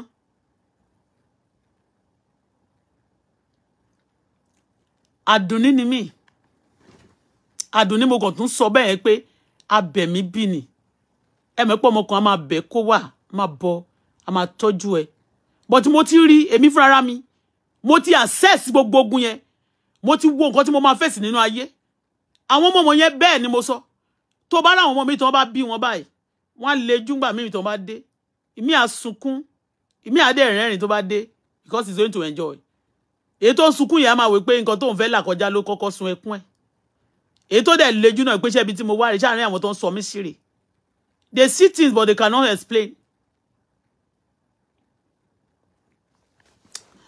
So àṣẹ nínú battle yẹn in that battle the same battle that I was busy fighting for the father of my baby he was also part of it because people want to get rid of me. Gbogbo ẹnikẹ́ni tá a bí nínú obìnrin tó sì wà lórí game náà pé they want to get rid of me. Oh Lord, get rid of them. Ó kàn jẹ́ pé tí n bá gbàdúrà yẹn gbà mí ó máa ń ṣẹlẹ̀ mí ara ilé mi wà níbẹ̀. Tí bàbá ọmọ mi ò bá fọ́n bó tí ó bá wọn bu kò sí bàbá ńlá ẹni tó lè pa. Tó bá kù ọjọ́ kan tó bá kù ìṣẹ́jú kan tó máa pa báyìí ó máa escape ẹni tó máa pa ló máa kú. But ẹni tọ́lọ́run bá rán sí ẹ tí ìwọ náà bá ń wá ikú ẹni náà definitely tó bá fẹ́ ṣe nǹkan lórí ẹ tó fẹ́ ṣe tọ́ta bá fẹ́ ṣe nǹkan fún ẹ ó máa gbégbá ọpẹ́ ọ̀tá yẹn máa gbégbá ọpẹ́ if care is not taking. Anyway, let me continue the story. What a life. Ṣé má gbàgbé pé kò ọjọ́ méjì àbí mẹ́ta tó kù tí máa lò Nàìjíríà tí máa fi dé. Ó ní kí n lọ cut ticket mi. Mo cut ẹ mo dé airport. Wọ́n gbé envelope kan wá fún mi. Mi tú ohun tó pé bàbá ọmọ mi ló ní kí n gbà. Kò mọ̀ nǹkan kan o. Bóyá ó dẹ̀ mọ̀, bóyá ó dẹ̀ fẹ́ fi ṣèkà fún mi. I don't know. Ṣó ti yé. But tí gbogbo àyẹ̀mọ́ ní mo ti sọ fún yín náà. Tí bá ti ń travel ẹ má máa sọ fún yín pé mo ń travel. Ẹ wo ogun tí mo ti jà nínú ayé mi, ẹ wo gbogbo ìkà tán ti ṣe fún mi láyé mi. So ẹni tó bá fẹ́ sunjẹ láyé kò ń fẹ́ pupara o. Torí ẹ̀ bí n ṣe wà mí ń tọwọ́ bẹ̀ ṣe. Tí bá rẹ́ni tó bá fẹ́ máa kọwọ́ mi bẹ̀ ṣe mo máa sá fún. Mo dẹ̀ ní ojú àná torí pé n tó bá gbà tó lè gbà má fi lọ ẹlòmíì. Mi ní grace ẹ̀ṣẹ̀ yẹn Ọlọ́run fẹ́ràn mi tó bá ti ṣe tó ṣà ń ṣe ìfẹ́ nù mi. Ìwọ má worry bí o bẹ́nìkan bá sọ̀rọ̀ ẹ̀dọ́ lórí gbogbo ayé tẹ́nì kò dẹ̀ lè sọ̀rọ̀ ẹ̀ yàtọ̀ sọ́lọ́run. Ó ní tí o bá ti ń ṣe òun Ọlọ́run tó sọ̀rọ̀ ẹ̀dọ́ lórí gbogbo ayé ó ní tó bá dìde ogun sí ó ló fẹ́ tẹ́. Ọlọ́run máa ń sọ bẹ́ẹ̀ fún mi. Má jẹ̀mú ni. Torí nǹkan tó jù mí rí láyé. Ẹlòmíì ò ní pé Ọlọ́run mọ́ rárá. Ṣùgbọ́n bó ṣe ń fìyà jẹ mí láti ilé mi kò ní ọ̀dọ̀ Ọlọ́run ṣe lọ́lọ́run súnmọ́ mi. Ó wà lọ́dọ̀ mi gan ó ti wà nínú ayé mi. Má dẹ̀ máa pè é. Gbà mí máa béèrè question lọ́wọ́ ẹ̀ á dẹ̀ máa ní oh don't worry. A ní bó bá ṣe sunkún tó làwọn ìyá máa ṣe jà wọn tó bá fìyà jẹ ẹ́ tó. Don't worry. Ṣó ti gbàgbé ni I'm still your God. I will fight your battle for you. I'll put smile on your face. The enemy will be put to shame. I'll give you best of the best.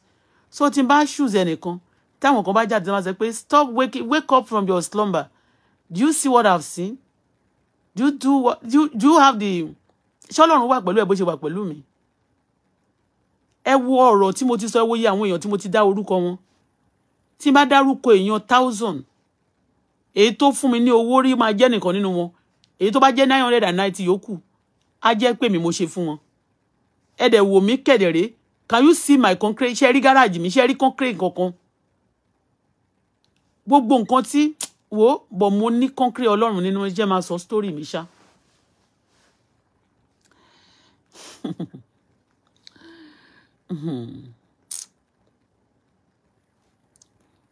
Ó wá di ní ọjọ́ kan. No, nígbà tí mo dé yẹn. Ọlọ́pàá yẹn ìkan nínú wọn tó jẹ́ bí African ló wá ń sọ fún mi, do you think your lot of how many of them there are many o. Ó wá ní do you think your husband love you? Mo ní my husband love me. Mo ní don't say that, don't blackmail my husband. But later I believed it's part of it. Ìgbà tí my no ìgbà tó wá yá kí ọlọ́pàá yẹn tó wá mo wá béèrè lọ́wọ́ àwọn tó wà ńbẹ̀ pé Sunday ńkọ́. Sunday sì wà ní South Africa títí di èní tí mo ní mo rí pẹ̀lú àwọn Pasuma àti gbogbo àwọn màláìkà yẹn tí mo ló mọ̀ wọ́n through mi. Ó wá ní wọ́n ní bí àwọn ọlọ́pàá yẹn ṣe pòun wọnú lift báyìí ni àwọn ọlọ́pàá wọlé. Mo lókè òun náà wà nínú iṣẹ́ yẹn. Ìyẹn èyí tó wá gba envelope lọ́wọ́ mi nínú ilé wà nínú iṣẹ́ yẹn. Meanwhile kí n tó travel ọmọ pẹ́ẹ̀lì yẹn ni mo ní ọmọ pẹ́ẹ̀lì yẹn ni wọ́n organize fún bàbá ọmọ mi gbà yẹn. Oh God. Sunday náà ń fẹ́ ọ̀rẹ́ pẹ́ẹ̀lì. Sunday tó jẹ́ ọmọọṣẹ́ bàbá ọmọ mi yẹn tó wà ní South Africa yẹn ó ń fẹ́ ọ̀rẹ́ pẹ́ẹ̀lì. Ọ̀rẹ́ pẹ́ẹ̀lì tó ń pè ní ọjọ́ yẹn tí boyfriend ẹ̀ gangan pè tó jẹ́ ọmọ Ìgbò yẹn tó pè tí mo fi mọ ibi tán wà yẹn. Sunday ń fẹ́ yẹn bàbá Bukola ń fẹ́ pẹ́ẹ̀lì. Pastor ló organize àwọn pastor àwọn pastor ti bí tó jẹ́ aláṣọ ara mufti pastors àwọn ń lò àwọn ni bàbá Bukola ń lò àwọn kérúbà and kerosene àwọn ni Sunday ń lò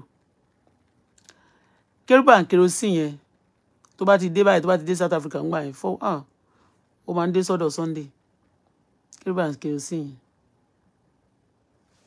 Anyway nígbà tó ṣá sọ̀rọ̀ yẹn tán mo ń bá wọn pò ń bẹ̀ bẹ́ẹ̀ náà ni mo ń sọ fún pé kó má wá mo ń bá wọn pò ń bẹ̀ bẹ́ẹ̀ ni mo ń sọ fún pé kó má wá sọ ní kí n pè é màá tún pè é mo wá ní òkè gbà tó wá yá wọn wá sọ fún mi pé wọ́n ní mo ń bọ̀ láti Brazil mo bá gbé tíkẹ́ẹ̀tì mi jáde báàgì tí mo sì gbé dání láti Nàìjíríà tí mo fi travel tí passport mi wà bẹ́ẹ̀ bá mú passport mi jáde àti tíkẹ́ẹ̀tì tí mo lò mo bá ní kí wọ́n wò ṣé wọ́n rí Brazil nínú pálí mi ṣé wọ́n rí Brazil nínú tíkẹ́ẹ̀tì mo ti ń bọ̀ Nàìjíríà mo ti ń bọ̀ wọ́n wá ní kí ni mo lọ ń ṣe ní Nàìjíríà mo ní mo travel ó mú mi ni mo dẹ̀ tún lọ pray ṣó ti yé gbà tán tún ṣe tán o wọ́n wá ń béèrè iṣẹ́ wo ni mo wá ní ṣe bẹ́ẹ̀ ọ́fíìsì wa accountant ni if you want to register company we register we book your account for you ṣó ti yé we register CC we book accountant ni kí ni mo tún ṣe o wọ́n ṣá béèrè wọ́n wá béèrè pé ṣé àkáǹtì yẹn ló jẹ́ kí a rí owó tí a fi ṣọ́ọ̀bù mi wọ́n ṣá béèrè gbogbo question oríṣiríṣi lọ́wọ́ mi ẹ má dẹ̀ gbàgbé nígbà tí màá ṣí ṣọ́ọ̀bù yẹn mo gbé pásítọ̀ kan wá láti Nàìjíríà ọmọọṣẹ́ Àánú Òjó pé kó wá bá mi bless ṣọ́ọ̀bù pásítọ̀ Gift lórúkọ ẹ̀ ń jẹ́ ó máa ń kọrin ní Ray Power pásítọ̀ Gift ọmọ Niger Delta ni ọmọ ìjọ wọ̀nyẹn ni ó máa ń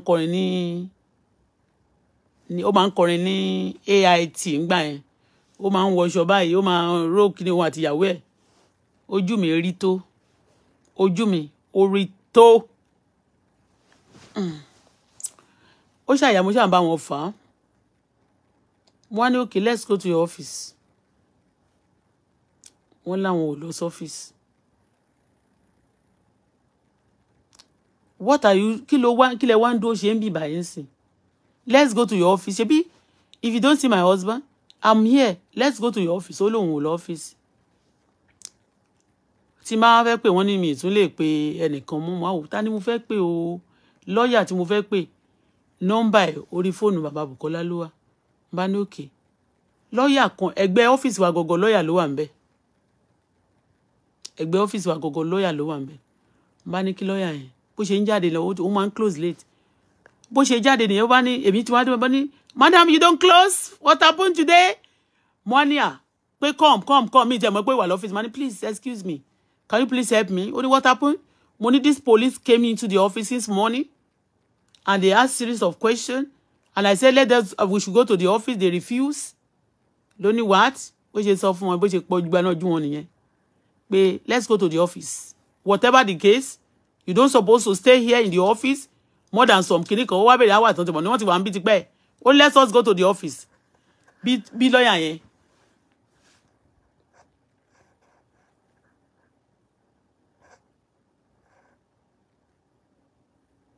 The lawyer now go to the office. I mean, that the lawyer now go with you. I mean, go with us to the office. That they now accept. Ṣé wọ́n fi àǹkọ́ ọ̀bẹ̀ sí mi lọ́wọ́ ń jọ yìí? Mi ì ṣe o. Kẹ́tì wo embarrassment oríṣiríṣi tán ti fún mi. Ẹ má dẹ̀ gbàgbé tí mo sọ pé Àánú Òjó sọ pé kí wọ́n máa fọlọ́pàá mú mi gbà tí Ọlọ́run ti wá gbé wa borí ogun yẹn. Àánú Òjó gbogbo ẹni tó bá ń support ẹ ní jèrè pọ̀ ọ̀run máa kọ̀yìn bó ṣe kọ Sọ́ọ̀lù àdàbí tó bá pẹ́ mo purọ́ mọ́ yín. Ẹ jọ̀ọ́ ẹ má tag mi anybody má tag mi anybody mọ́ ẹ jọ̀ọ́ ẹ má tag mi mọ́ ẹ jẹ́ kó ṣì lọ.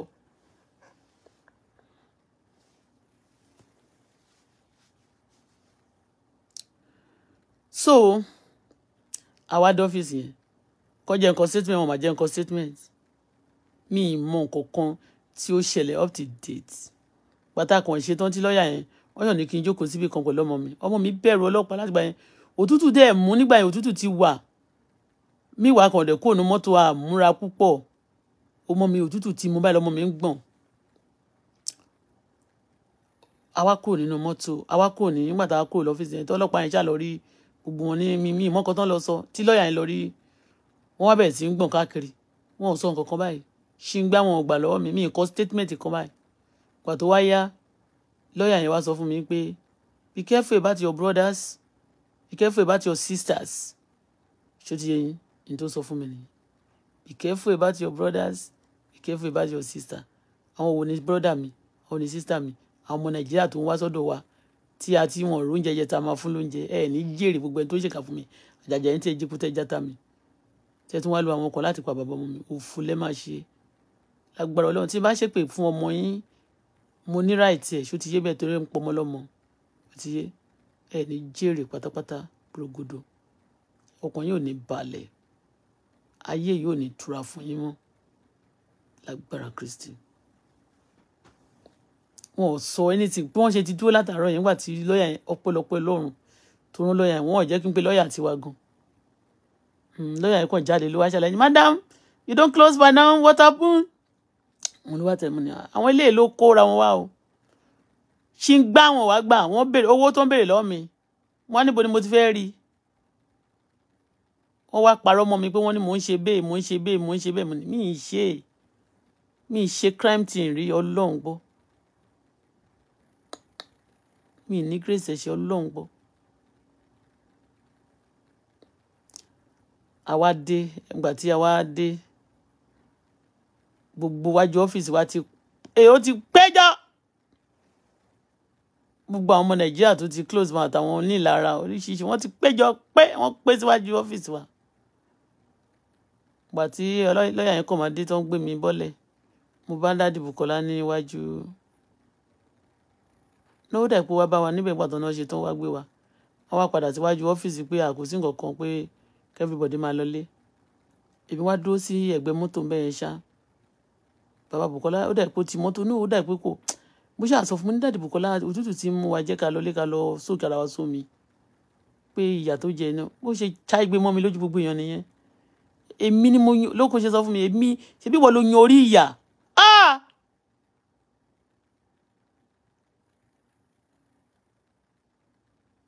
oníṣe bí wọn lo yan orí ìyàmú wá ní òkè wọ́tọ̀ bá ọmọ yìí ọmọ tó wà lẹ́gbẹ̀ẹ́ mi ọmọ ẹ̀ ní o síra ẹ̀ òun ló kú tá ń sunkún látijọ́ yẹn o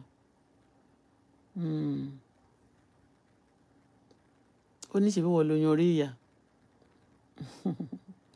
gbogbo àwọn tó play game pẹ̀lú ẹlẹ́gbẹ̀ẹ́ ńgbà yẹn kò mọ̀ pé wọ́n fẹ́ pa wọn ni lára àwọn tó play game pẹ̀lú ẹ̀ ńgbà yẹn wọ́n wà náà tó pa no ọmọ bọ̀bọ́ yẹn ò tí ì dé ńgbà yẹn bọ̀bọ́ tó wá rántí gangan yẹn tó wá láti sọlọ tó ń ṣe union yẹn kò tí ì dé ńgbà yẹn but Sunday ńgbà yẹn ó sì wà ńbẹ̀ mo dẹ̀ mọ̀ pé ńgbà tí àṣírí Sunday tèmi ti káàsì Sunday tí gbogbo àṣírí ti tú kò ní fẹ́ gbé ara lé Sunday mọ́ kò ní fẹ́ mọ Sunday so wọ́n ti pé kò ní fẹ́ gbára lé Sunday mọ́ wọ́n yan new person fún tó máa bìlí pé ó wá láti ọ̀dọ̀ Ọlọ́run ṣó ti yé bẹ́ẹ̀ yẹn ọ̀dọ̀ èṣù dẹ̀ ló ti wá ikú ẹ̀dẹ̀ ni wọ́n sì ń wá.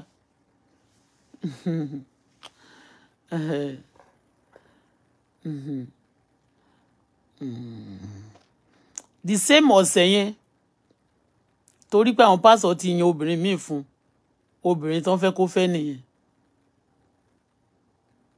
ìyẹn pẹ́ẹ́lì yẹn so they had to get rid of me wọ́n gbúdọ̀ pè mí fún lájẹ́ irú ẹni tí Bukky Jesse máa ń bú yẹn tó máa ń pè ní Genesis yẹn gan bọ̀bọ́ yẹn náà ìṣe Ọlọ́run gbọ́ àwọn kan wà ní àwọn pásọ̀ kan wà ní Nàìjíríà náà tó ń gbúdọ̀ cancel wọn ẹ̀jẹ̀ pọ̀ lọ́wọ́ wọn ti pa èèyàn dànù Ọlọ́run gbọ́ set èèyàn up play on people's intelligence báyé obìnrin jẹ́ báyé ọkùnrin jẹ́ majority of àwọn tó dẹ̀ ń báyé èèyàn jẹ́ ọkùnrin ni wọ́n o so ṣe mọ̀ pé ibi tí a sọ dé ọ̀rọ̀ lónìí náà ni pé if your husband is a cheater don't worry kò ṣe máa jealous ọkùnrin torí mi ní sọ pé bẹ́ẹ̀ ni I will tell my husband torí ẹ̀ ní gbogbo ìgbà tí máa rí pé àwọn èèyàn play game ẹ máa rí pé I will be forced to speak people want me to shut up my mouth but I will still forced to speak so that don't fall into trap okay I will still forced to speak I can be looking but mama sọ pé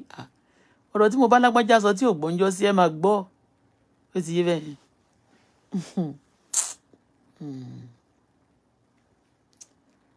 I suffered that day the same week kọ́ ni ti pẹ́ẹ́lì tún ṣẹlẹ̀ yẹn gbàásgbòs ni mo dẹ̀ jẹ́ lọ gbàdúrà ni gbàásgbòs oríṣiríṣi gbàásgbòs lọ́tún àti lósì ọjọ́ tí àwọn irú Afọlábí yẹn dá sí náà ó mọ̀ ń pa ẹ̀ ó tó wà ní Toronto yẹn ó mọ̀ ń pa ẹ̀ pass booze ní tí mi ò mọ́wọ́ tí mi mẹ́sàn wọ́n máa pa mọ́ mi bó ṣoore fún wọn wọ́n á fi ibi sán fún ẹ torí bẹ́ẹ̀ tó ṣe tán ìwọ tó ń ṣe kà tó wá ní pé kọ́lọ́run yàn fún ẹ yàn nǹkan rere fún ẹ báwo ló ṣe fẹ́ yàn mo fẹ́ béèrè ni wọ́n wá ní ìjọba tó wà ń bẹ̀ yẹn Tinubu pó burú kò tí ì burú ó máa fún yín gbẹ báyìí ni irú èèyàn tó bá jẹ́ lọ́lọ́run máa yàn fún ẹ ó ti yé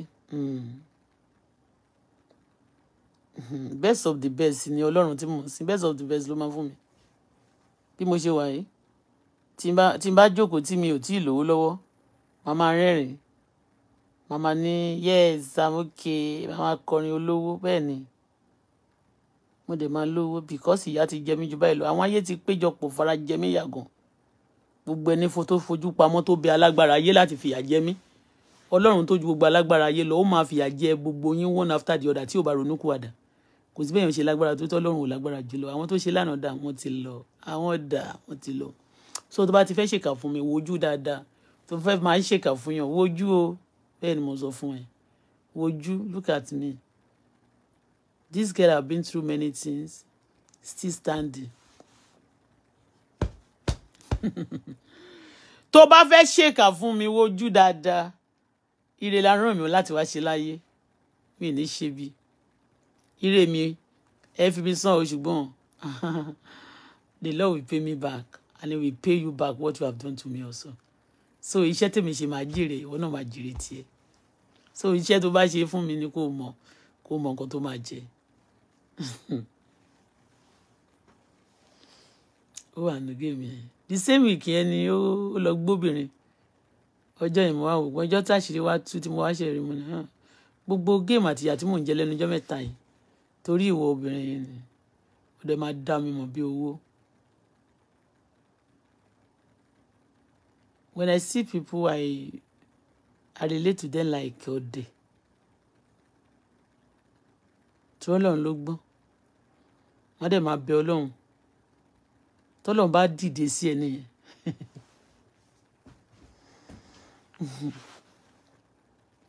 Season 1 dẹ̀ la ṣe wà yìí o. Fún orílẹ̀-èdè Nàìjíríà season 1 tó bá gbọ́ season 2 máa tó dé. Tẹ́ bá gbọ́ pé season 2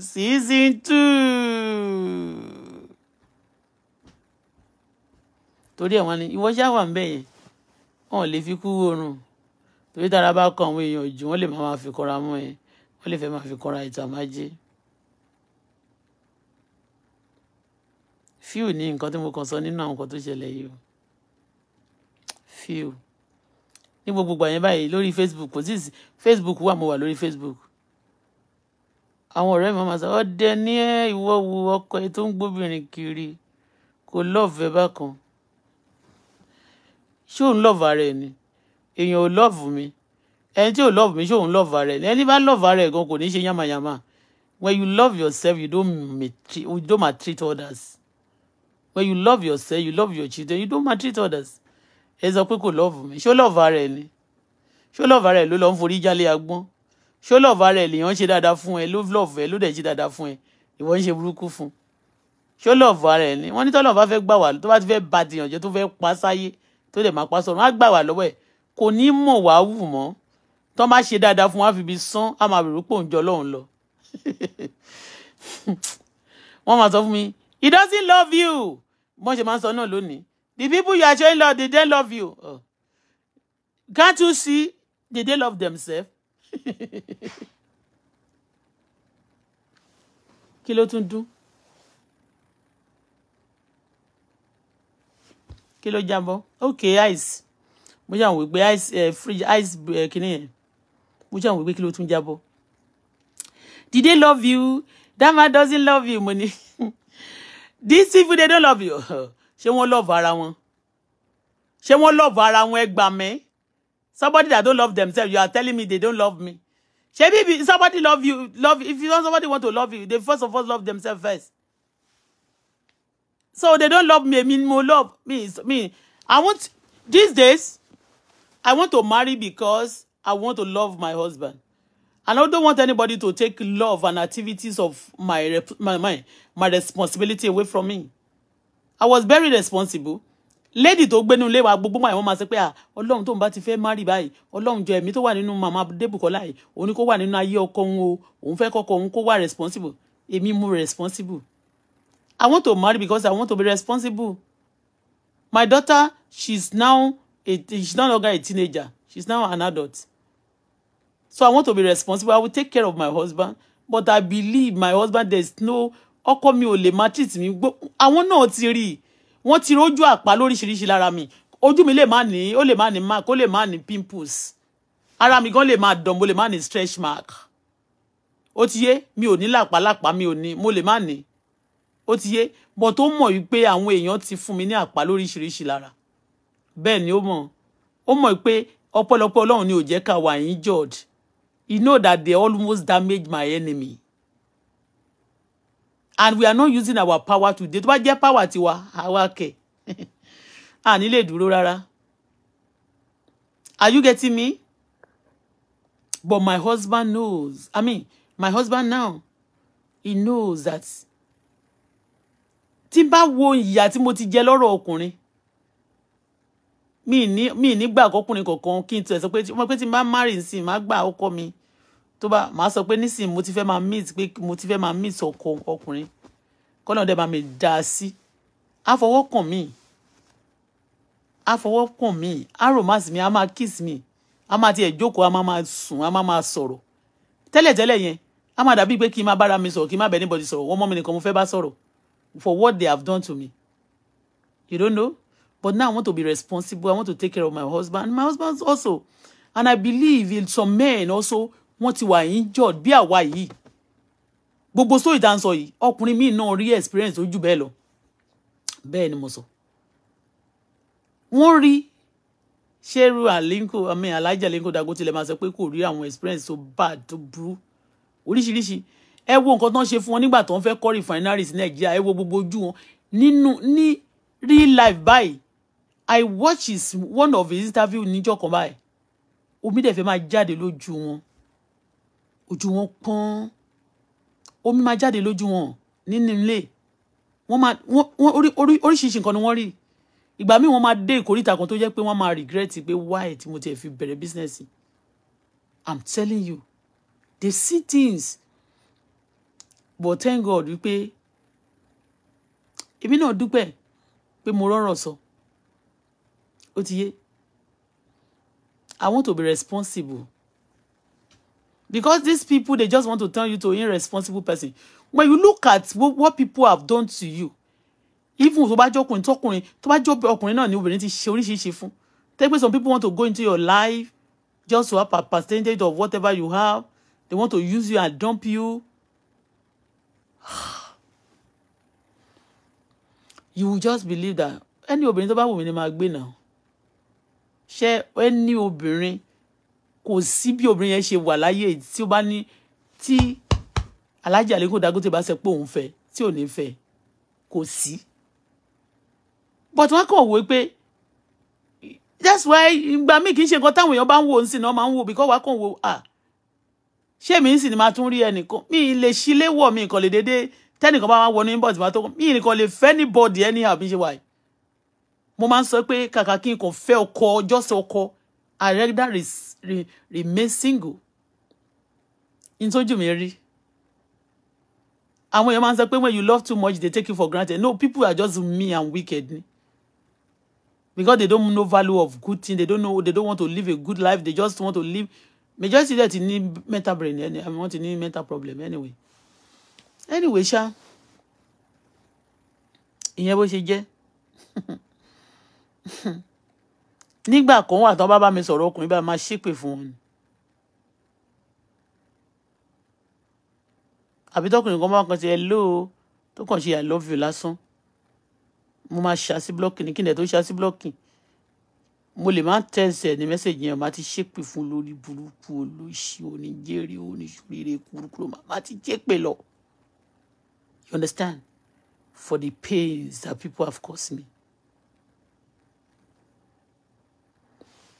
Mi ìfẹ́ sọ story ni o torí pé ó ti kú wọn ni wọn kì í sọ̀rọ̀ fún àwọn èèyàn bá ti kú wọn kì í sọ̀rọ̀ wọn. Gbogbo gbà yẹn àwọn tó ń show fake love yẹn àwọn tó ń show fake love yẹn they hate him. Ó ti kú. Torí ẹ̀ mo ṣe máa ń wò pé kúkọ̀ tiẹ̀ dà pé Ọlọ́run máa ń fún wọn ní grace láti jíǹde. Tó ń bá jíǹde padà báyìí tó padà wá sáyé face to face kò ní bá obìnrin á máa tó bá rẹ́ni tó bá fẹ́ràn ẹ̀ báyìí kò ní take love for granted.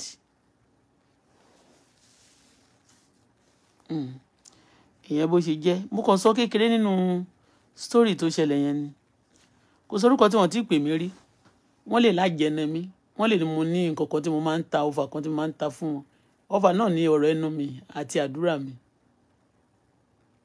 When I decree èmi tí mo gbàdúrà máa wà níwòwò máa gbàdúrà máa di ọwọ́ ẹ̀ mú máa di orí ẹ̀ mú máa ní among your colleagues nílùú South Africa bí máa ní you will lead other will follow máa ní Ọlọ́run o mo fẹ́ kó lead kódà follow ó wá ń lead other one follow wọ́n wá dá láìmọ̀ ṣe kò sí àwọn ẹlẹgbẹ́ ẹ̀ máa gbé kí dẹ̀ ṣe pò mọ̀ ṣe àwọn ẹlẹgbẹ́ ẹ̀ tó jùlọ wọ́n á gbéṣẹ́ wá fún wọ́n wá ń wá tíṣẹ́ bá ta kókó ọwọ́ ẹ̀ ní tó bá ti gbé sí tó bá gba iṣẹ́ tíṣẹ́ yẹn ò bá da tíṣẹ́ yẹn bá dàrú máa léléyìí tí ń ṣèkà fún mi eléyìí hate mi á ní báwo mo ṣe mọ̀ á ló sọ̀rọ̀ mi báyìí báyìí tó bá gba iṣẹ́ tíṣẹ́ yẹn bá dàrú lọ́wọ́ ẹ̀ tó fẹ́ ṣe máa léléyìí ò láìkì mi ó ti ṣèkà fún mi rí á ló sọ̀rọ̀ mi báyìí báyìí mà ní kì í ṣe rọ́ tó bá ti gbaṣẹ́ dé báyìí màá gbọ́wọ́lé tí n bá bínú tí n kàn gbóhùn sókè omi ò jáde lójú mi ò tí mo kàn gbé ọwọ́ sílẹ̀ báyìí tí mo ṣe pa inú bí mi nìyẹn o gbogbo nǹkan dẹ̀ máa crash kàkàkàkàkàkàkàkàkàkà tó bá kówó pamọ́ ṣe mọ̀ pọ́kùnrin ṣe mọ̀ pé tó bá fẹ́ ṣe ṣìnà ṣe mọ̀ gbogbo nǹkan tó bá wọlé tó rájọ bẹ̀rẹ̀ ní owó ta lé ta fi kúrò Nàìjíríà mọ́ so tówó bá wọlé tó bá fẹ́ fúnyàn gan mí ní pé kó má fúnyàn bọ́ tí gbogbo ẹ̀ lámọ ẹmọrú relationship bẹ́ẹ̀ yẹn pọ̀ tó ń gbà mí tó smart tó bá fẹ́ kó wọ tó bá kó pamọ́ bá ọjọ́ tí àṣírí kì í ṣe pé owó yẹn tó kó pamọ́ ni mò ń sọ ọkùnrin ni mo fún láyè láti jọkùnrin àwọn èèyàn mọ nǹkan kan tí ó ti wá pọ̀ tí bá ń sọ̀rọ̀ wọn máa rò pé bóyá mo ń pàṣẹ I'm a very calm and gentle lady but when it comes to the area of my husband I protect gbogbo ẹ̀ mo fi sọ́wọ́ Ọlọ́run me I don't take care of myself I take care of my husband and my children and people around me. In fact, there was a time I take care of people I don't take care of my children. Ṣọlá mi yẹn mi ìrántí gbàdúrà fún I'll be praying for people.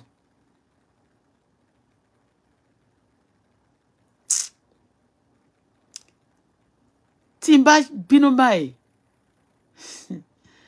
lẹ́sẹ̀kẹsẹ̀ tó bá jáde ńlé ló máa ti máa rí ọwọ́ ìbínú pọ̀ Ọlọ́run ń bínú lẹ́sẹ̀kẹsẹ̀ ló máa pè mí ní mummy Bukky you don't want to go to salon you don't want to go to shop do you want to go and buy something you want to do kìnìkan máa ní I have enough gbogbo nǹkan tó wà nílé mi tí lò tán bó jẹ́ góòlù á ní kí n ra góòlù á máa bẹ̀ mí ni ó ti rí ọwọ́ Ọlọ́run mo lè gbàdúrà lọ́jọ́ yẹn bọ̀ tí bínú tí mo kọ́kọ́ bí yẹn nǹkan kan á ti crash mi ìdẹ́ndédé bínú kí n tó bínú wọ́n ti jẹ́ kí n bínú wọ́n ti ṣe nǹkan bíi 100 fún mi mo kàn rí àti lórí ẹyọ kan lẹ́sẹ̀kẹsẹ̀ tí mo bínú yẹn náà mo ti ronú kúwàdà o ṣùgbọ́n ìbínú yẹn ti destroy nǹkan a lot of things. Ìkan ló ṣẹlẹ̀ nínú mọ́tò ńjọ́ kan wọ́n ti sanwó fún client yẹn bọ̀ tó fẹ́ tọ́jú owó yẹn pamọ́ ó sọ fún mi pé kò tí wà okay lẹ́ẹ̀kan náà gbà tí client yẹn wá send the screenshot àti owó tó fẹ́ san I was like what is our money whatever you give ni máa gbà àwa là ń ṣiṣẹ́ o but n tí bá fún mi ni máa gbà báwo kí ló tún fa irọ́ ọmọ lọ́wọ́ gbúdọ̀ pa irọ́ ló bá ṣàfẹ́ máa ṣe kíní báyìí ló bá bẹ̀rẹ̀ pẹ̀lú mi kíní kan ṣé ò lè ṣe kíní kan mo ti gbàgbé mo kàn sọ pé mo ní you know now mo kàn fọwọ́ gbá dashboard mọ́tò báyìí ó wá jẹ́ ọ̀sán gọrígọrí àdúrà tí mo fi cancel ọ̀rọ̀ tí mo rọra sọ ní ọ̀sán yẹn, mo wọnú àwẹ̀ ọjọ́ 7 pẹ̀lú ìṣòro tó gbóná gidi. Ẹ mọ̀ bí ngbà tí Elijah tó bá sọ̀rọ̀ tán tó máa padà wá béèrè. When you speak, when you command authority kó máa sọ báyìí, àti yí padà ló máa ń pẹ́. A máa bẹ̀ mí, ìgbà ni máa mọ̀, òun ní owó kan síbì kan, ìgbà ló máa sọ fún mi. Tó bá jẹ́ Nàìjíríà ló ní sí, á sọ fún mi. Ṣé ò ní nǹkan tó fẹ́ fún yàn, ṣé ò fi transfer owó, ṣé ò ṣe kinní kan. Má ní mo ti rí mọ́tò kan tí mo ti búùkù fún. Mọ́tò yẹn, mo fẹ́ tètè rà kí n tètè parí payment ẹ̀ so máa lè tètè máa build ẹ̀ padà. Fẹ́ tètè túnṣe. A ní ìlò ní balance ẹ̀, ó máa fún mi. Àwọn family wọn ń gbọ́ lónìí.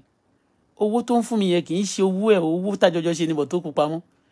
But ọjọ́ tí n bá bínú, tí ìyá ẹ̀ bá bínú kò worry, tí bàbá ẹ̀ bá bínú kò máa fún wọn sílẹ̀. Tí n bá bínú because ó mọ̀ pé I'm a faithful woman. I am a go-getter, not a go-digger. Nobody gave us penny except 50,000 tí ayé ọ̀la fún wa nígbà tá a fẹ́ travel. Gbogbo àwọn tí ò ṣe dáadáa fún wa látún padà ṣe dáadáa fún. So ó lè rate anybody lẹ́yìn Ọlọ́run. Ó lè rate anybody ṣíwájú ẹni tó bá ṣe dáadáa fún ẹ. Níjà àgbàgbà nígbà tí ò sí ẹni kankan mọ́. Bẹ́ẹ̀ ni mo sọ.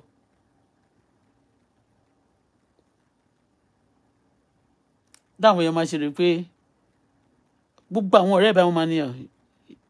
Wọ́n ní ṣé ìyá jẹ yẹn wà lọ́fíìsì. Any successful, mo lè sọ àwọn story àwọn ìyá tó dàgbà nínú ayé tó ti dàgbà tó bí àwọn ọmọ tó ṣe àlùbáríkà.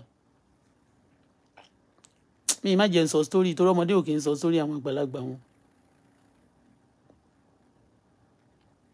It pains me. Ṣé nígbà mi ti bá sun ikún báyìí kì í ṣe kò fún mi lówó ní kò fọmọ ẹ̀ lówó títí ìgbà tó fi kú ó dẹ̀ ń make owó.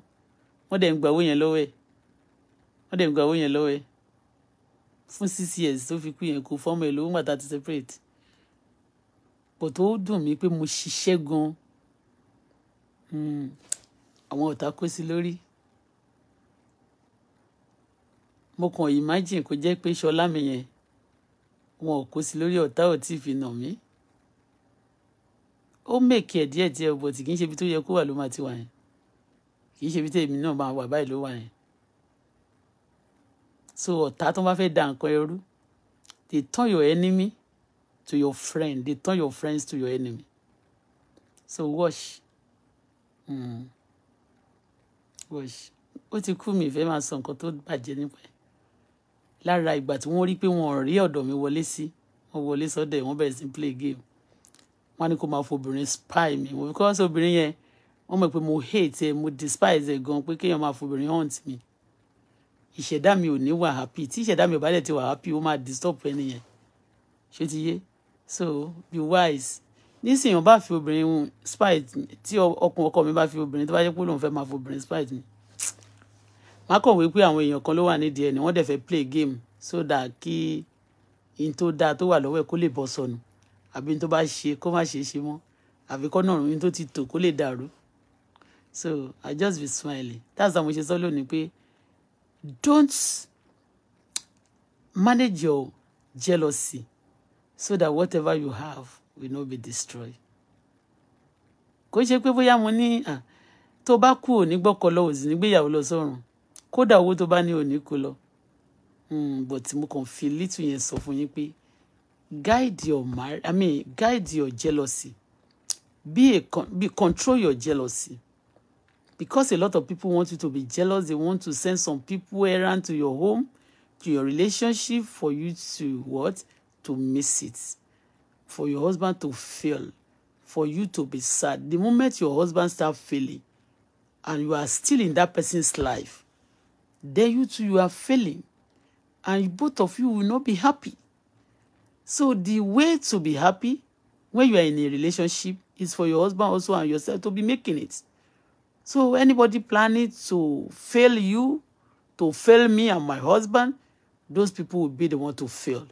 Ọkọ mi ò ní fail o. If you know they fail, I reduce my anger. If I want to be angry, I can be angry with people. With the girl, I will not be angry with my husband. Because if I'm not angry, the Lord can pardon him.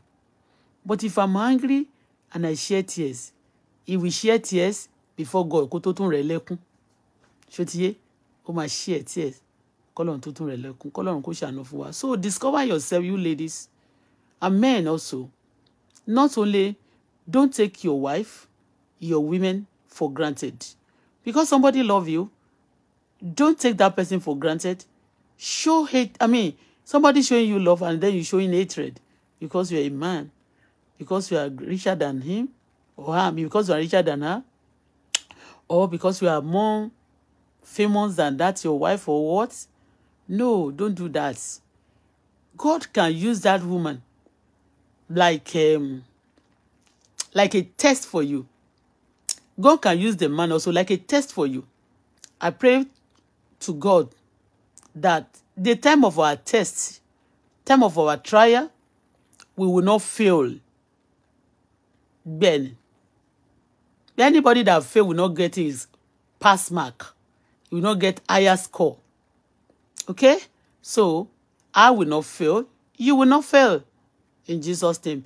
Have a wonderful weekend, though. I'm still coming today. Ó ti pẹ́ tí mo ti jó láti máa bẹ Sarah kó máa jẹ́ ká jọjọ jó. Mo kàn ṣì ń wò náà ni mo ìfẹ́ kí mo sì ń ṣe some things láti jẹ́ kí gbogbo ẹ̀ kó sì ṣe bàǹbà síbẹ̀ kọ́ mi. I just want to lose some weight very well. Okay, mi ò fẹ́ kọ́yàn mi reduce o. Àti because menunu my menunu. That is my wara kí ló ń pè menunu mi. That's the onion. Ibi tí omi, you understand bẹ́ẹ̀ yẹn.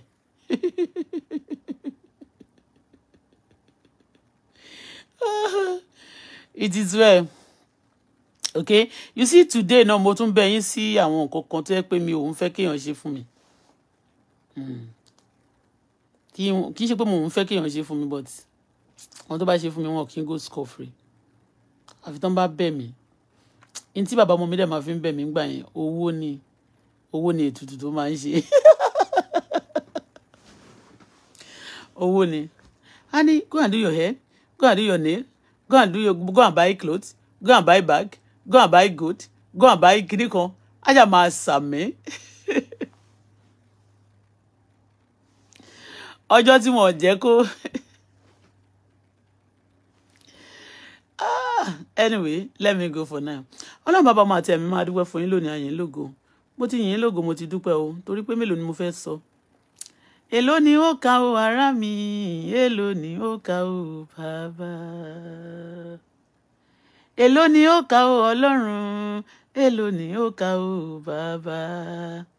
Fún oore rẹ o, oore rírí jẹ, oore rírí mu, oore ìdásíni, oore àlàáfíà o, èló ni ó kà o bàbá.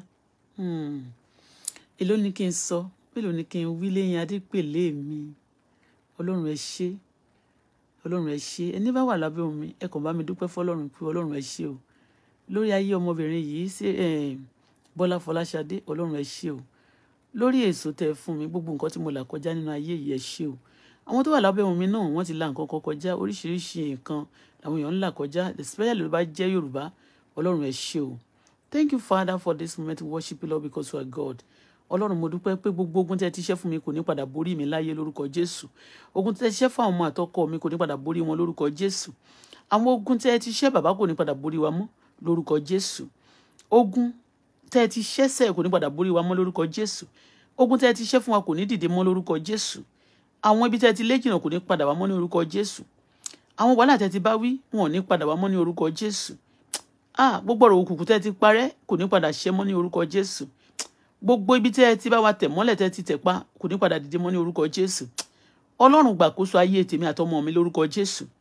Gbogbo ègún àti èpè pátápátá Ọlọ́run ti pa gbogbo rẹ̀ lórúkọ Jésù. Ègún gbá ò ní jà mí, ò ní jọmọ mi, ò ní jọkọ mi lórúkọ Jésù.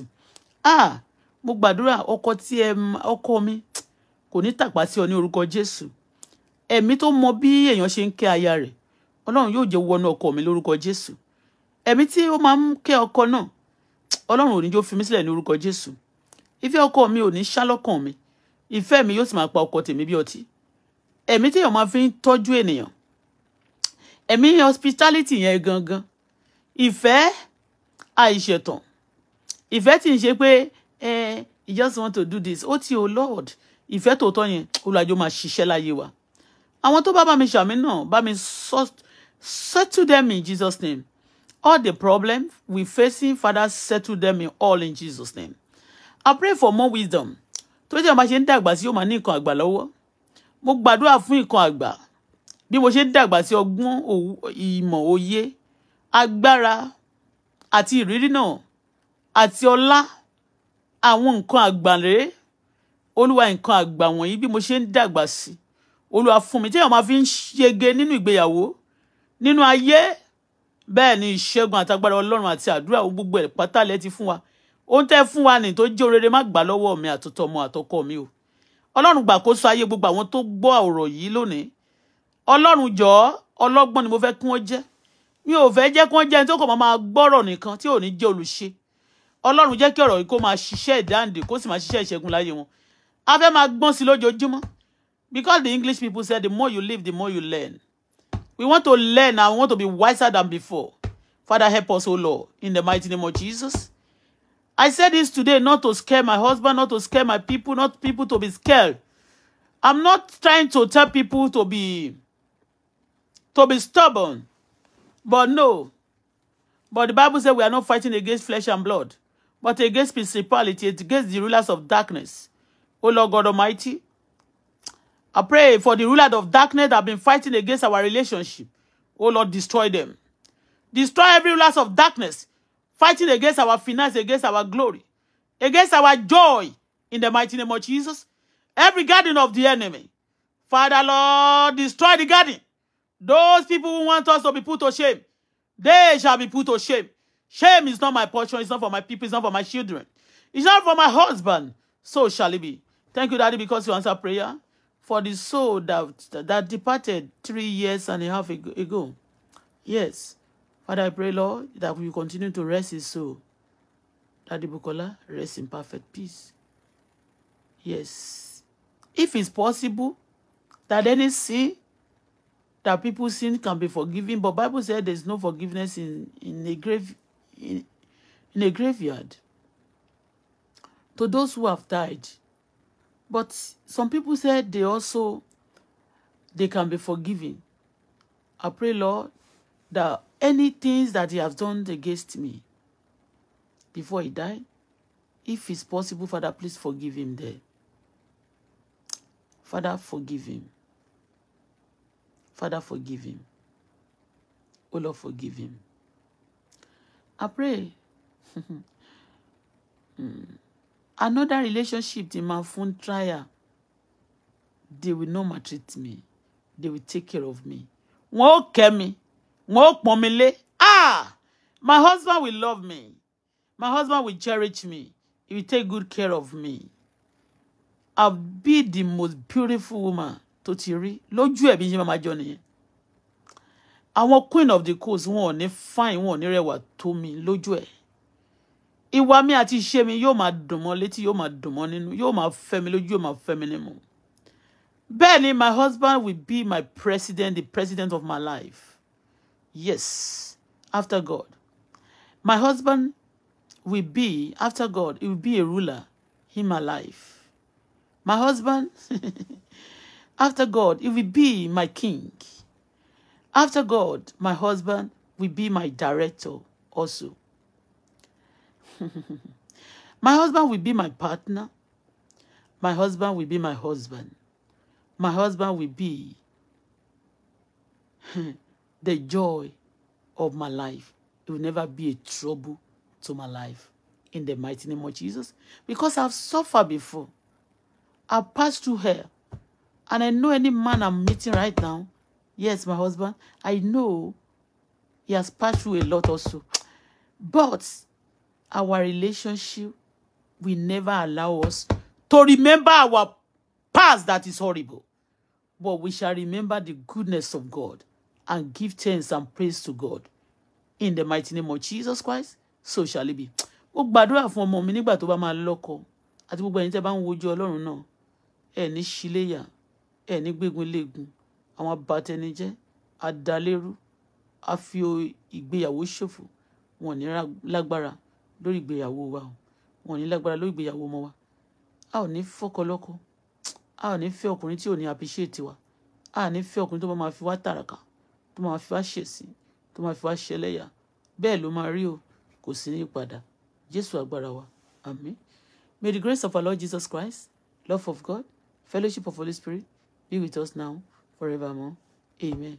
Surely goodness and mercy, success and favor shall follow us all the days of our life. We shall dwell in the house of the Lord forever and ever. Amen. We shall be like a tree planted by the riverside that bring forth in the fullness season. Our leaf shall never wither. Whatever we lay our hand shall prosper. The name of the Lord is strong toward. The righteous unto thee are saved. Myself, my daughter, my people unto it. We are all safe in Jesus' name. As mountains surrounded Jerusalem, O God Almighty, surround our life with blessing, with favor, with goodness, with testimony, with power, with joy, and people that help destiny both now forevermore. Amen. Amen. Amen. In Jesus' name, say hallelujah. Hallelujah. Hallelujah. Hallelujah. Hallelujah. Hallelujah. Hallelujah. Hallelujah. Amen. Amen. You go from Jesus. Don't forget Isaiah 60 verse 1. Rise and shine, for your light has come. Shade odide, ton imole, ogoluwa. Then rise and shine, Bola Folashade, together with my children, my husband. Rise and shine, for our light has come. In Jesus' name we pray. Amen. Love you guys. Thank you so much.